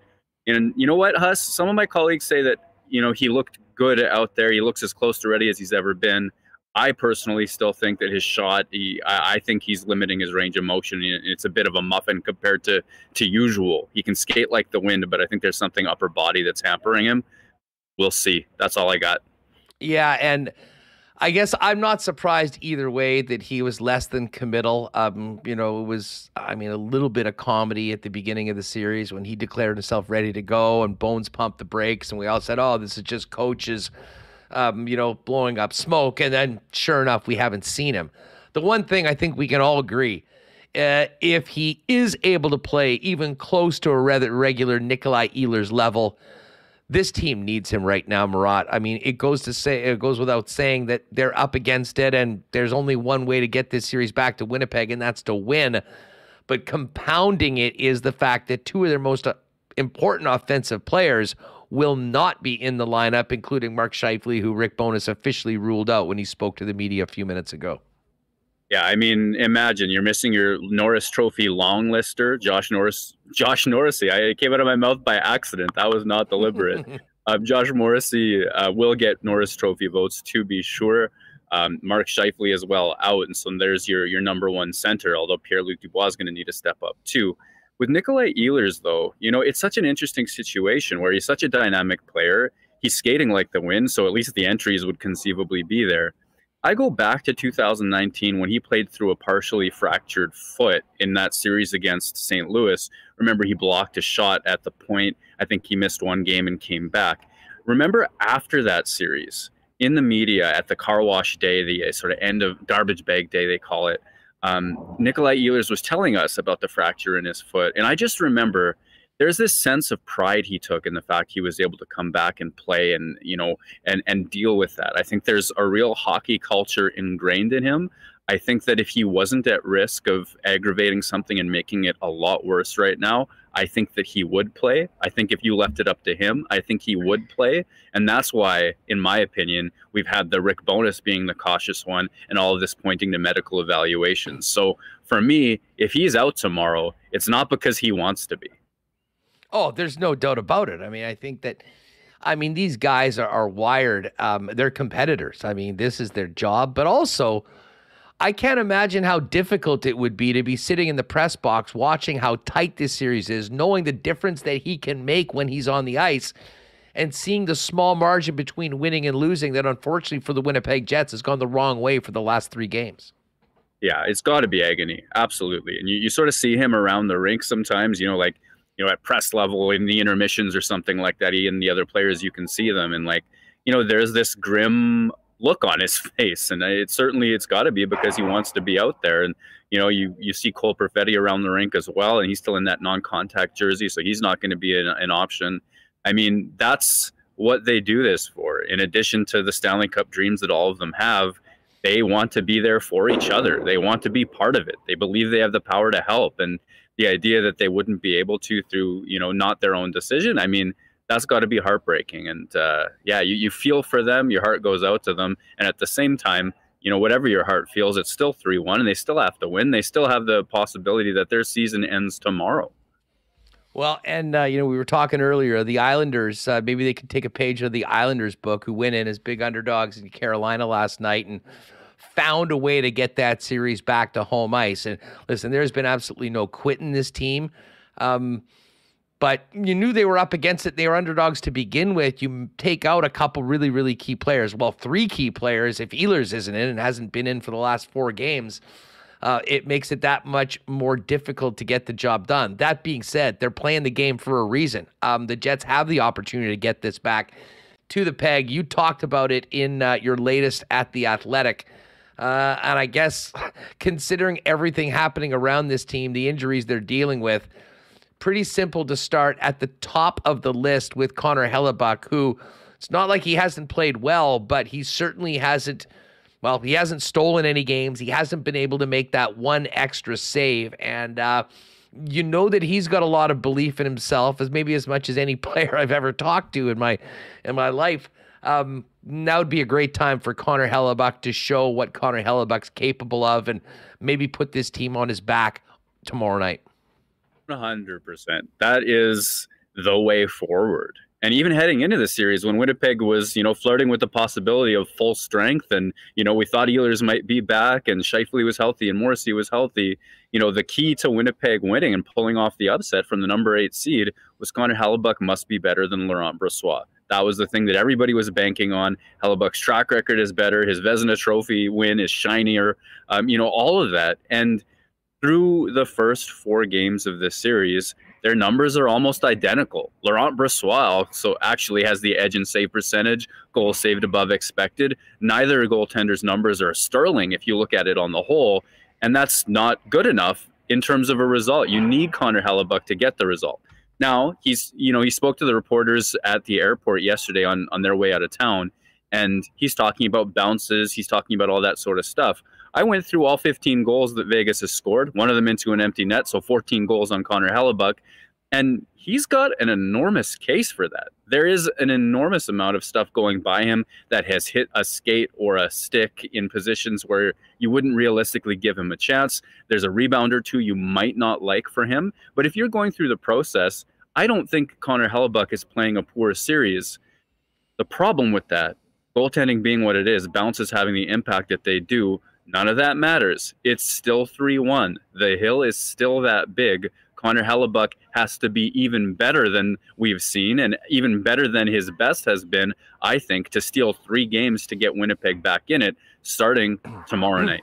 You know, I thought Pierre-Luc Dubois was an absolute force in game number 1. He and Adam Lowry, from my perspective, were the top 2 players in that game.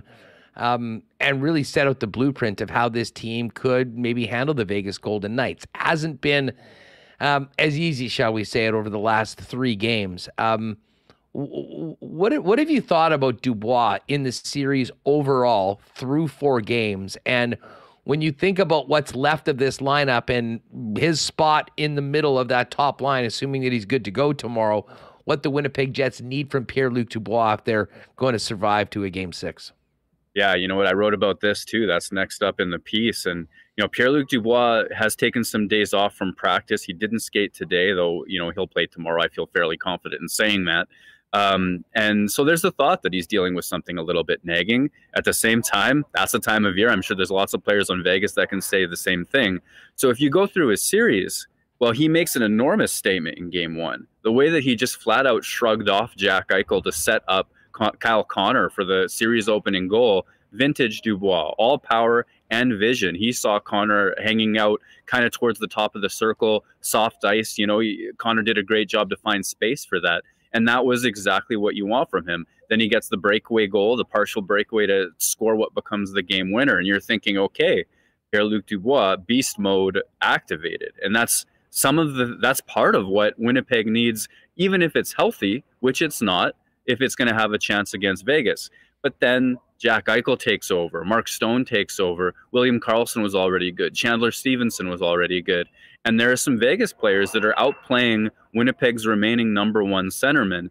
That is a problem. Winnipeg cannot get out of the series without a big game from Pierre-Luc Dubois. So I asked him about it. Like, Scheifele's out. Do you look to yourself for a little bit more at this time? And, his answer was, I can't do that because look at how well Adam Lowry has played. Look at how well Nemesnikov played when he was a center. Look at how well Kevin Stenlund has played. And I respect that because he's standing up for his teammates and he's going against the storyline that Winnipeg has only 2 top centers. But at the same time, Pierre-Luc Dubois is Winnipeg's top center heading into tomorrow night. There's no question about it. He's got to play like one if Winnipeg has a chance. He has to outplay Jack Eichel or William Karlsson or whoever's on the other side of the shift that he plays with. Fairly or unfairly, you look at the top players at times like this to elevate their games. Listen, I give a lot of credit to Vegas with the way that they played, especially at 5-on-5. And I know some of the numbers would suggest that it's been pretty close. The one thing I would say at 5-on-5 is, the Winnipeg Jets have had a tough time getting to the middle of the ice. And we've seen a lot of perimeter play, especially with that top line. We just talked about Dubois. Kyle Connor is a player that they need to be a real difference maker. And from my perspective, he's been neutralized a little bit by the Vegas Golden Knights in the way that they're defending. What have you thought about Connor's position in this series so far? And what do you think that they need from Connor in Game 5 if this is going to come back home? Yeah, I spoke to Kyle Connor in advance of the series because I thought if anybody could have a really nice offensive impact for the Winnipeg Jets, it would be him. And also against a team like the Vegas Golden Knights who protects the middle of the ice as well as they do, you need speed. You need somebody who's going to make them question who question their zone coverage and question, do I let this guy go to the next guy? What's the communication like?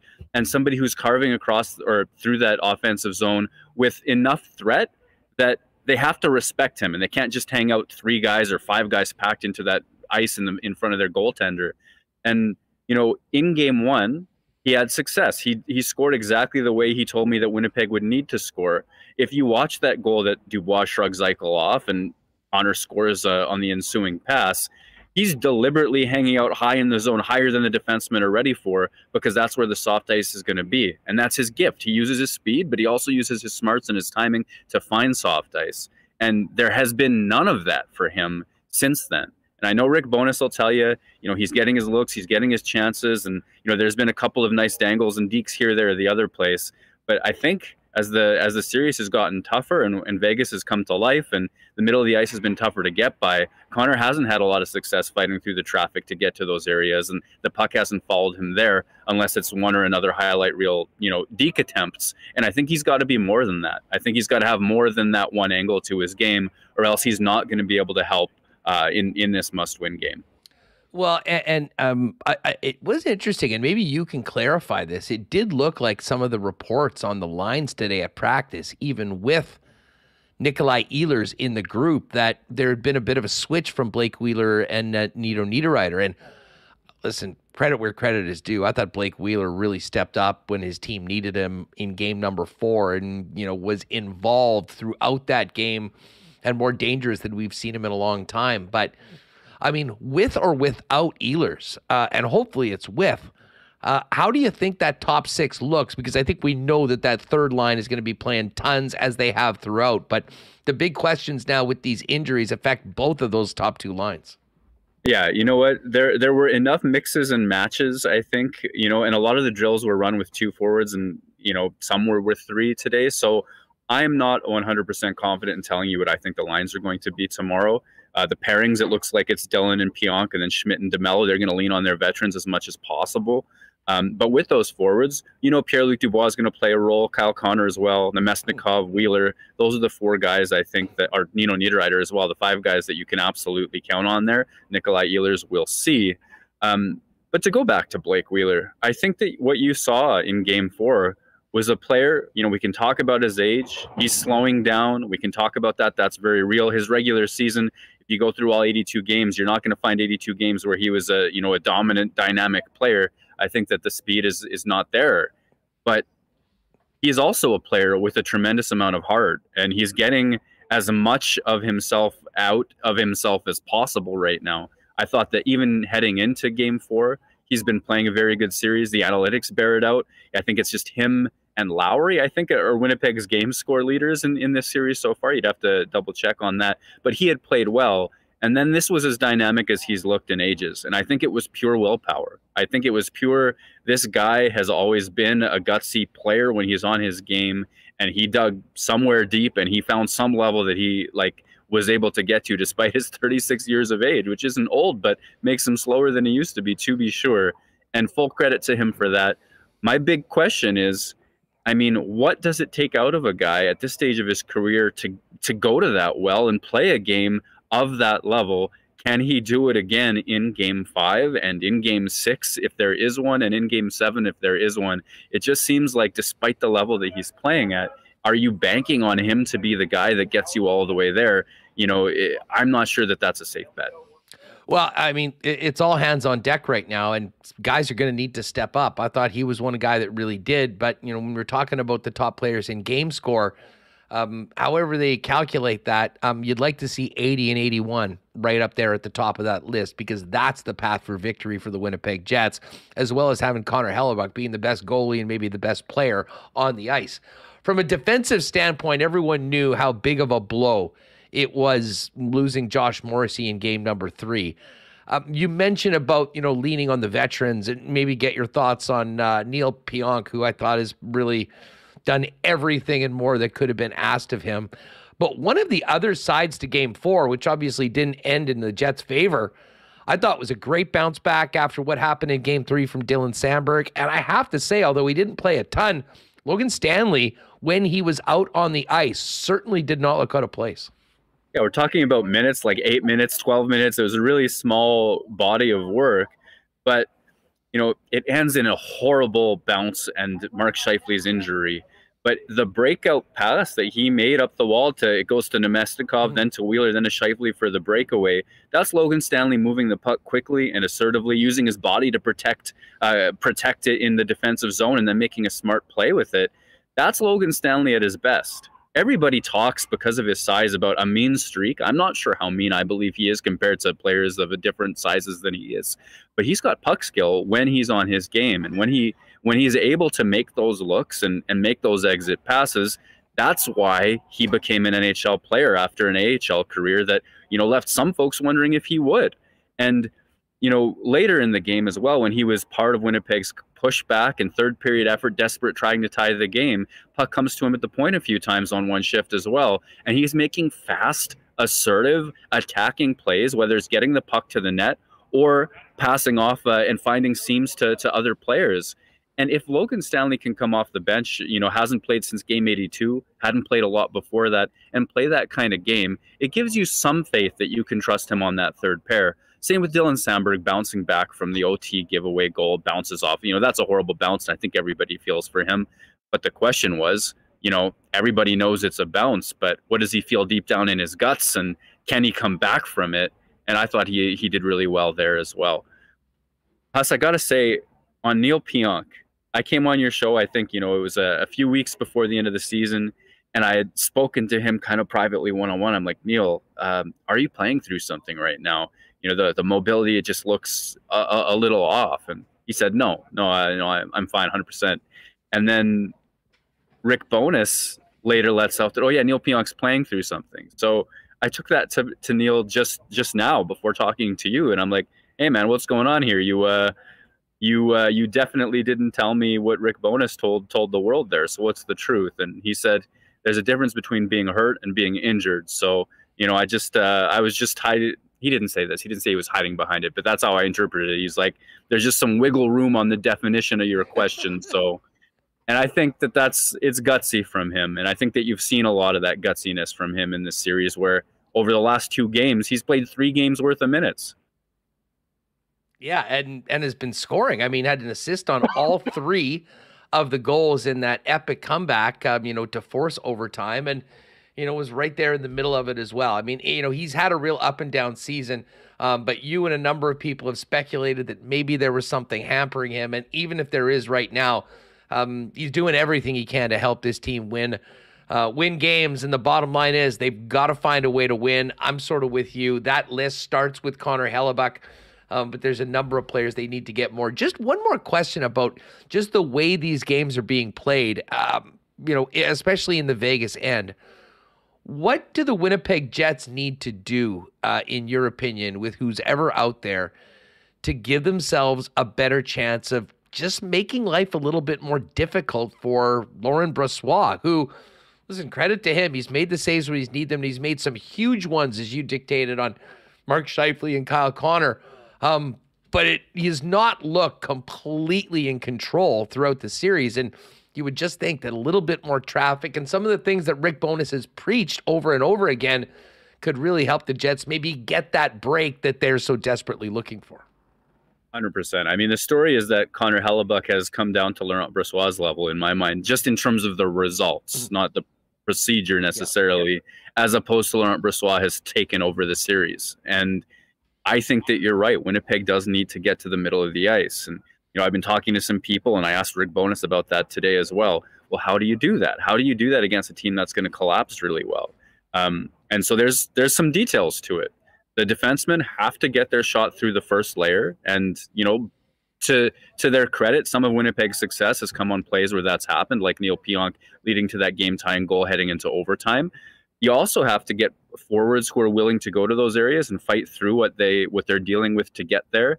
And so, you've seen some success from Nino Niederreiter. That third line, Mason Appleton, Adam Lowry, and Morgan Barron, they're getting to those spots. And you got to believe in their ability. But the guys who can finish, and, those are your Kyle Connors of the world right now, and Pierre-Luc Dubois as well. When they're getting to those areas, which isn't as often as you'd like, the finish hasn't always necessarily been there, at least not since game one. And that's tough. And I think that part of that is because of how crowded it is. So Winnipeg needs to find ways to move pucks into that area and out of it. They need to find ways to draw defenders out of that tight, collapsed zone. And I'll tell you what, I think scoring first would be an enormous deal too, because when Vegas gets up and the way that they collapse, that's tough for Winnipeg to pierce through. So their work is cut out for them. I tend to think that it's the fastest players who are going to be able to cause problems for that zone defense. And I think Kyle Connor should be able to do that, but he's got to be able to fight through some of what he's getting from those defensemen down low as well. And beyond that, I mean, they really do need some bounces and some fortune to go their way as well, because they're not going to push Vegas out of the building in terms of flow of play with the roster that they have. Murat of The Athletic is with us live from Vegas, post-Jets practice, getting ready for tomorrow's Game 5. Jets need to win to force a Game 6 back here in front of the whiteout in Winnipeg. Folks, go to The Athletic and you can check out Murat's entire piece on what needs to happen for the Winnipeg Jets to win Game 5, which is their only option on staying alive in these playoffs. You've also got another piece, and again, we'll spend way more time once the season is over, whenever that happens, talking about the offseason and everything's to come. But, Murat, we've talked about this, in some ways a bit of a last dance feeling about the core and this, how different this team could look next season. And I'm sure that was certainly on my mind when we saw Mark Scheifele leave Game 4, and I imagine that was a topic in the press box as well. That it's hard not to look at what the Jets are dealing with, how much they're up against it, but also some of the guys they're missing, and whether that might be the last time we see them as Winnipeg Jets, in particular 55. Yeah, and it's a shame. It is a sad thing. It is a sad story. Whether you're a Mark Scheifele fan in your guts or not, you want the Winnipeg Jets to go out doing the best version of themselves, of playing, with a full roster, everybody going at 100%. And obviously without Ehlers, without Morrissey, and now without Mark Scheifele, that's not possible. But then you think about Scheifele as an individual human being and what he's gone through, partly on his own and partly as a result of circumstances over the last few years. This injury, complete freak play. He makes the deke on Brossoit. Brossoit reaches out with his paddle, gets the puck to his credit, but also trips Scheifele. He goes into the boards there, taking him out. And now it's possible that he'll be on the sidelines during Winnipeg's last game of the playoffs.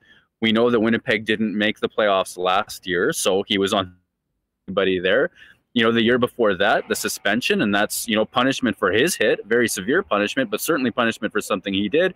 Go back, Matthew Tkachuk, the play that he makes reaching out clumsily with his foot or dangerously with his foot to get Scheifele into the boards and hurt him then too. That's a lot for a person to go through. That is a tremendous amount of frustration and struggle and pain.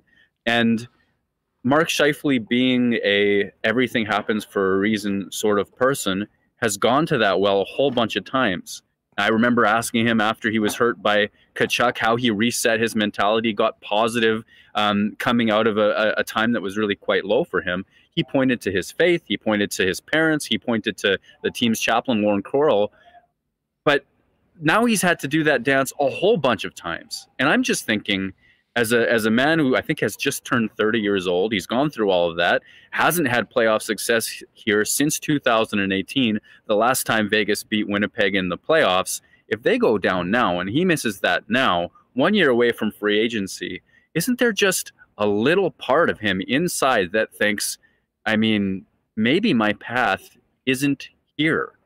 That becomes the case, the extension, doesn't become an option, then yeah, it's possible he's just played his last game in Winnipeg, because Winnipeg would need to get something back for a player in those shoes. And you're right, it's too soon. We don't know how this is all going to play out, but I think it's on all of our minds and important to think about. Hey, got to give a big thanks to For the Love of Life, who I think is down in Vegas checking out the show. Appreciate the generous super chat.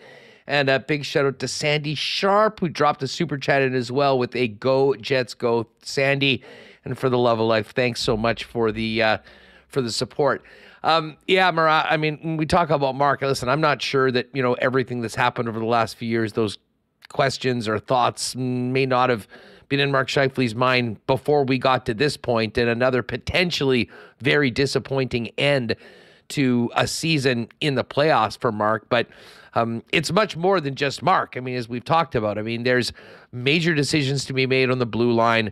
We're going to see the Manitoba Moose play on the weekend in the Calder Cup playoffs. And, you're starting to have players that are in the Johnny Kovacevic situation, which are not going to be waivers exempt next year. And decisions are going to need to be made on them, as well as if they're going to move up, what spots are they taking with the veteran players that are still there right now. And, listen, we can talk about Mark and talk about Blake and talk about some of the defensemen and Pierre-Luc Dubois, of course. It all starts with Connor Hellebuyck. And to me, the future of Hellebuyck as the Winnipeg Jets franchise player and goaltender is probably the first thing that needs to be figured out. And as I say, I know he's not thinking about that right now. And I'm sure Kevin Cheveldayoff will always have this in the back of their mind. But with all of that in the background, no better reason to try and extend this ride with these players and their teammates and do it with their backs against the wall tomorrow where you are right now, and that's T-Mobile Arena.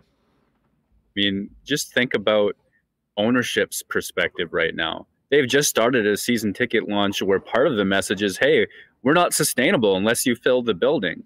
And there's a sense that they're not necessarily interested in a rebuild. And everybody's like, why? Why wouldn't they be? And it's because of playoff revenue in my mind.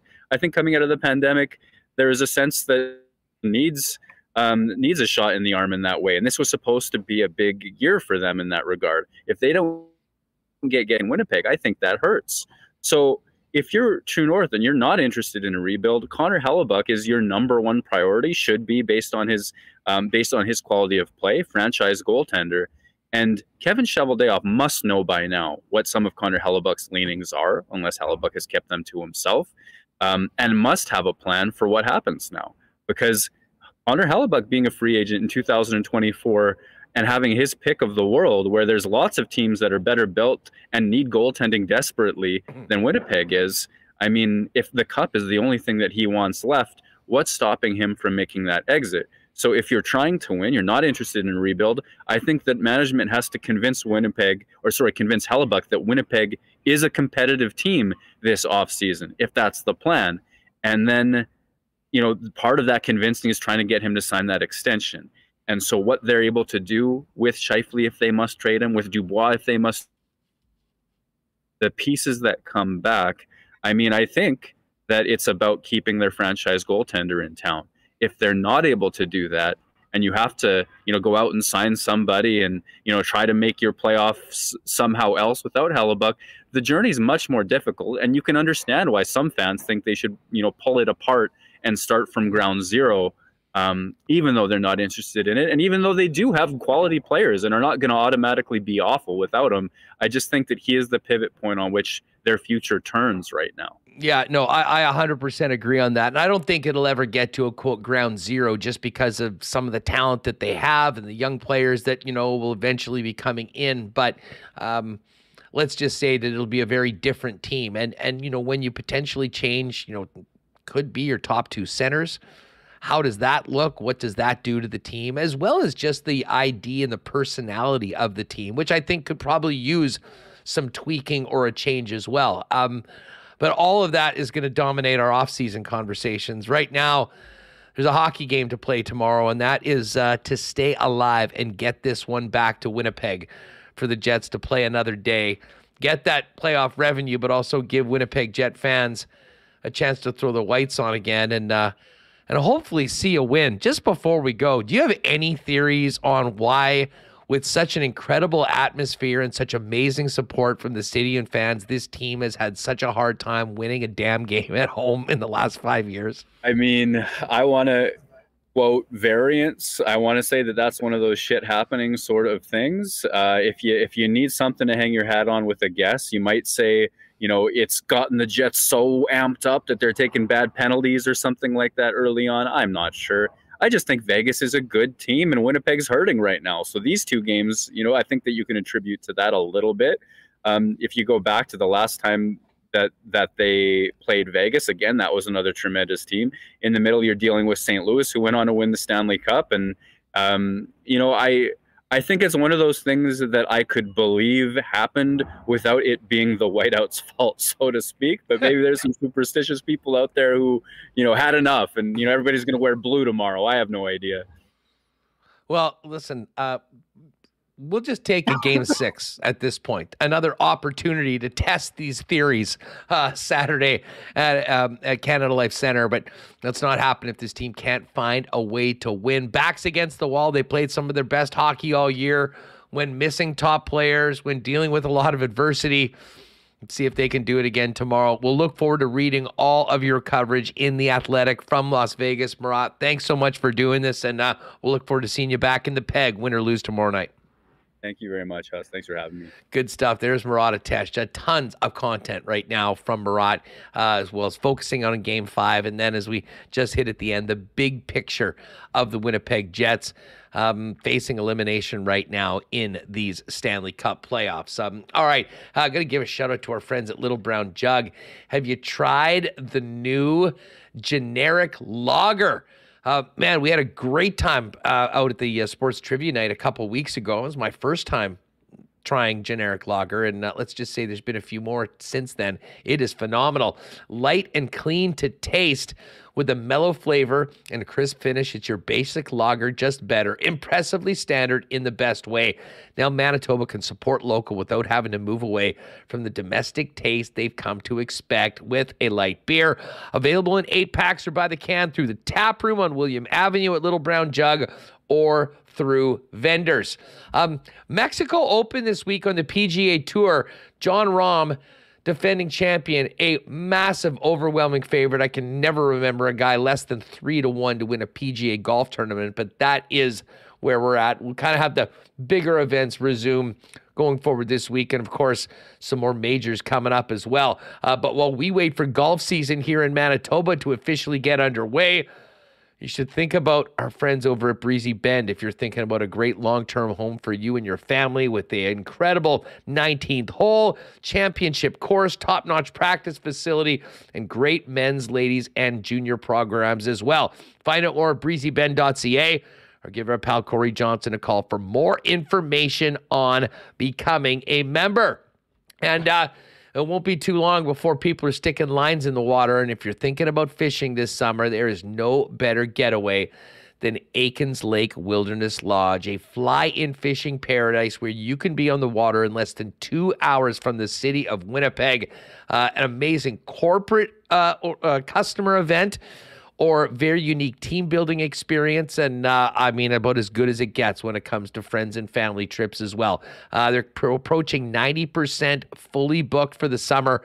So there is limited availability. Find out more right now, aikenslake.com, on how you can make Aikens a part of your summer. And for any university students listening to this right now, if you might be interested in working in paradise for a few months in summer, Pitt is looking for a couple more guides and a couple more servers. You can send a resume in to Pitt at aikenslake.com. All right, we are going to get to the Coolbet lines to finish up the program, but Remo, good chat with Murat. We appreciate him jumping on a little later than normal in the show today because of everything happening in and around the Winnipeg Jets. And as we said, no surprise, no Mark Scheifele, and maybe a little bit of Rick Bowness in Murat today, saying don't put Nikolai Ehlers in pen just yet, considering what he saw from him in practice. Yeah, we'll wait and see on Ehlers. He's day-to-day. We'll find out tomorrow. So it is what it's been, and hopefully he's in the lineup, but he wasn't saying he was in. So it's unfortunate we're here this every day, and I'm sure Rick Bowness is sick of talking about it, but that's what the situation is. And, you brought that up with Murat about the Jets' record at home lately, and I'm just like, my head is hurting here from reading the comments in the chat. So, no one was saying that the fans were a problem when they won, 3 home games and one beat Minnesota in the first round. So, just a lot of silliness. Any team and any organization would kill to have the support that Winnipeg fans show up for the Winnipeg Jets in the playoffs. Yes. It's not the color of the shirts people are wearing. It's not the volume. It's not too loud. It's not too crazy. At times, the team hasn't played well enough. At times, there's been a few bad breaks. I mean, there's a lot of things that's gone into it. And the other thing is you're playing really good teams at this time of year when it comes to the Stanley Cup playoffs, and nothing is given. That being said, a bounce here or there the other way, including Saturday in double overtime, could have maybe changed this narrative a bit. I just hope the Jets can earn themselves an opportunity to break that streak on Saturday. Like, people saying it's the way. I'm actually like getting a headache, Hustler. Like, people will just wear blue and do the exact same thing. Like, it doesn't matter. Like, I want to scream into just this be microphone. Quiet. Don't cheer. Don't cheer.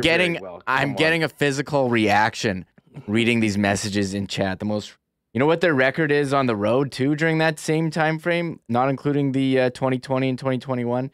So what, at home in front of the whiteout, not including 2020, 21, they're 5-11, but on the road they're 7-8. So like, they don't have a winning record no matter what. Like, come on. It's tough to roll out a winning record in playoffs. I mean, considering how difficult it is, and the team hasn't had that big run since they went into 2018. There's been a lot of things that have happened.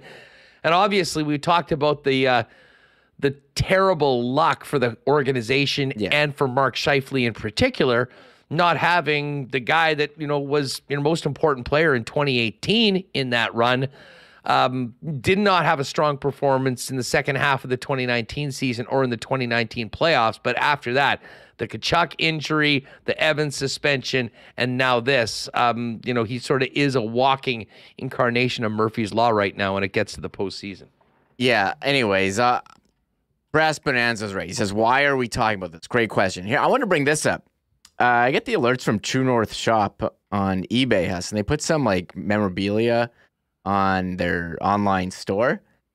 How much would you pay for the puck that Adam Lowry scored the game-tying goal with? I know they lost the game, but how much would you pay for that puck from Game 3 that he tied the game? It could be yours, Hustler. You could have it behind you. Is it an auction right now? Or? It's on an auction. You could bid on it. A week left. Would be great. It would be great in the Winnipeg Sports Talk studio. Jeez, I don't know. What's it going for right now? Okay. No bids. Opening bid right now. $150 for the puck from the goal. I don't know, man. That would look pretty good somewhere. You could frame it with a nice picture. I know they didn't win, but I mean, you could say it was the puck from one of the loudest moments ever at Canada Life Center. I guess one of the loudest moments ever. I try not to. And again, like I've kind of said this before, and this goes back to the Party Dangle goal against Anaheim. I mean, there's been some incredible individual moments in Winnipeg Jet playoff history, especially at home. Party Dangle was on the road, but, that unfortunately are sort of lost to history because of the end result of the game. And, there's a number of those incidents so far this series. That being said, it's not over yet, but I'll tell you what, if that was, let's just say that if they won the game, I'm pretty sure that puck might not be up for auction. It might be up in some Jets Hall of Fame or something like that. So take that for what it's worth. They have a bunch of other pucks from that. You want to get the Niederreiter? They all start at 150. I think the Niederreiter one, I think that's kind of cool that they're available. The one that was going for more, I don't know if Jack Eichel bid on it, but that puck, the Amadio goal is 255 right now, the winner from that game. Must be some Golden Knights fans who know, but that's kind of cool. Yeah, listen, if you're a Golden Knights fan, like if this was reversed and the Knights were selling pucks and like Adam Lowry's OT and had an OT winner, would be all over that. Anyways, that's interesting. I did not know that was happening. But anyways, if you're a puck connoisseur and looking for some neat memorabilia, let's hope maybe we'll be talking about some Game 6 memorabilia being available after getting the job done tomorrow. Of course, we'll be all over tomorrow's game. Ken is going to join us from Vegas to get ready for a do-or-die Game 5 for the Winnipeg Jets. Speaking of do-or-die Game 5s, the Florida Panthers have one tonight. The Islanders staved off elimination. 16 teams still alive for the Stanley Cup. Will it be 15 after tonight? Well, the odds makers say so. Looking at Coolbet, the Bruins, a minus 238 favorite to take care of Paul Maurice's Florida Panthers and send them to the golf course. If you think Florida can do what the Islanders did yesterday, got a nice number, plus 200. Now, the Kraken and Avalanche are going at it tonight in Colorado. No Cale Makar. He's suspended for his incredibly late hit on Jared McCann. But, man, what a blow for the Kraken to have their leading goal scorer, 40 of them for McCann this year, out. That being said, I got nothing but respect for the Kraken and what they're doing, hanging and going toe-to-toe really right now with this defending Stanley Cup champs after Jordan Eberle's OT winner in Game 4. The Kraken plus 148 underdogs, Avalanche minus 175. I have to feel, though, that this is the Avalanche's game, even without Cale Makar. The experience they have in that room, knowing how important it is to, finish up a first-round series as soon as possible. The last thing they want to do is be facing elimination. I think we see the best of the Avalanche tonight, even without Cale Makar. And I think the loss of McCann is going to be really significant on that top line for Seattle. Okay, wait, just back. I want to rewind back on those pucks for sale. Tristan Rivers has a great idea that Winnipeg Sports Talk should buy the Amadio puck and kill it with fire on stream. What do you think? You know what? We could probably get some donations too for that. If we melted it to crowdsource and then destroy the Amadio puck to exercise the demons, and any curses that might be happening with some of these breaks that are going against the Jets on home ice. So the auction ends in 6 days. Christopher Met says he would pitch in. The auction ends in 6 days, so it would be helping the Jets for next season. I don't think it would. Well, unless they win. Sorry, they could definitely win, but we wouldn't be getting the puck right away. But I'm just. Some good content opportunities. Ceremonial destruction of the Amadio double OT game-winning puck. I'm completely here for that, Tristan. It's an incredible idea. We could get Dylan Sandberg to. Do you think he would participate in that ceremony? That would be awesome. Is that too close to home? Oh well, we could certainly ask him if he wants to. I mean, he'd be welcome. What's the best way of destroying a puck, actually? Like, do we need to, literally melt the thing down? Does it need to be run over by, one of those road graders? Do we stick it on a train track when a train is going over it like you used to do to flatten out pennies or change? What would be the best and most efficient and spectacular way of destroying that puck? I'm not sure. I apologize. That's a why not question. Why not question today in the chat? Best way to destroy a puck. Tristan gave Tristan, putting my money where my mouth is. $10. Tristan, you're the best, buddy. I don't know. That is kind of funny, and well, I don't know. That would be interesting. But anyways, Cale Makar, I didn't weigh in on that hit. What a dumb hit. The puck was nowhere near there. Took out the leading scorer.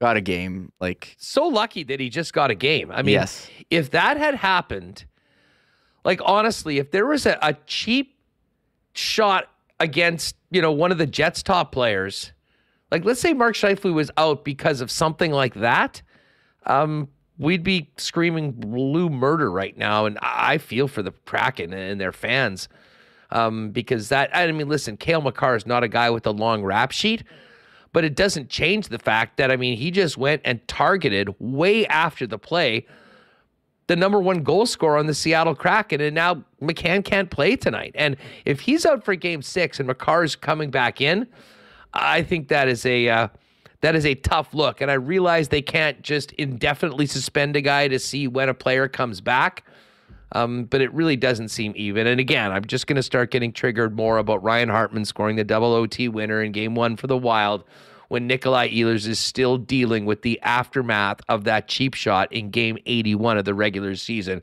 which all it did was cost Hartman one regular season game, and he was right back there with his teammates when it really counted, and Ehlers couldn't play.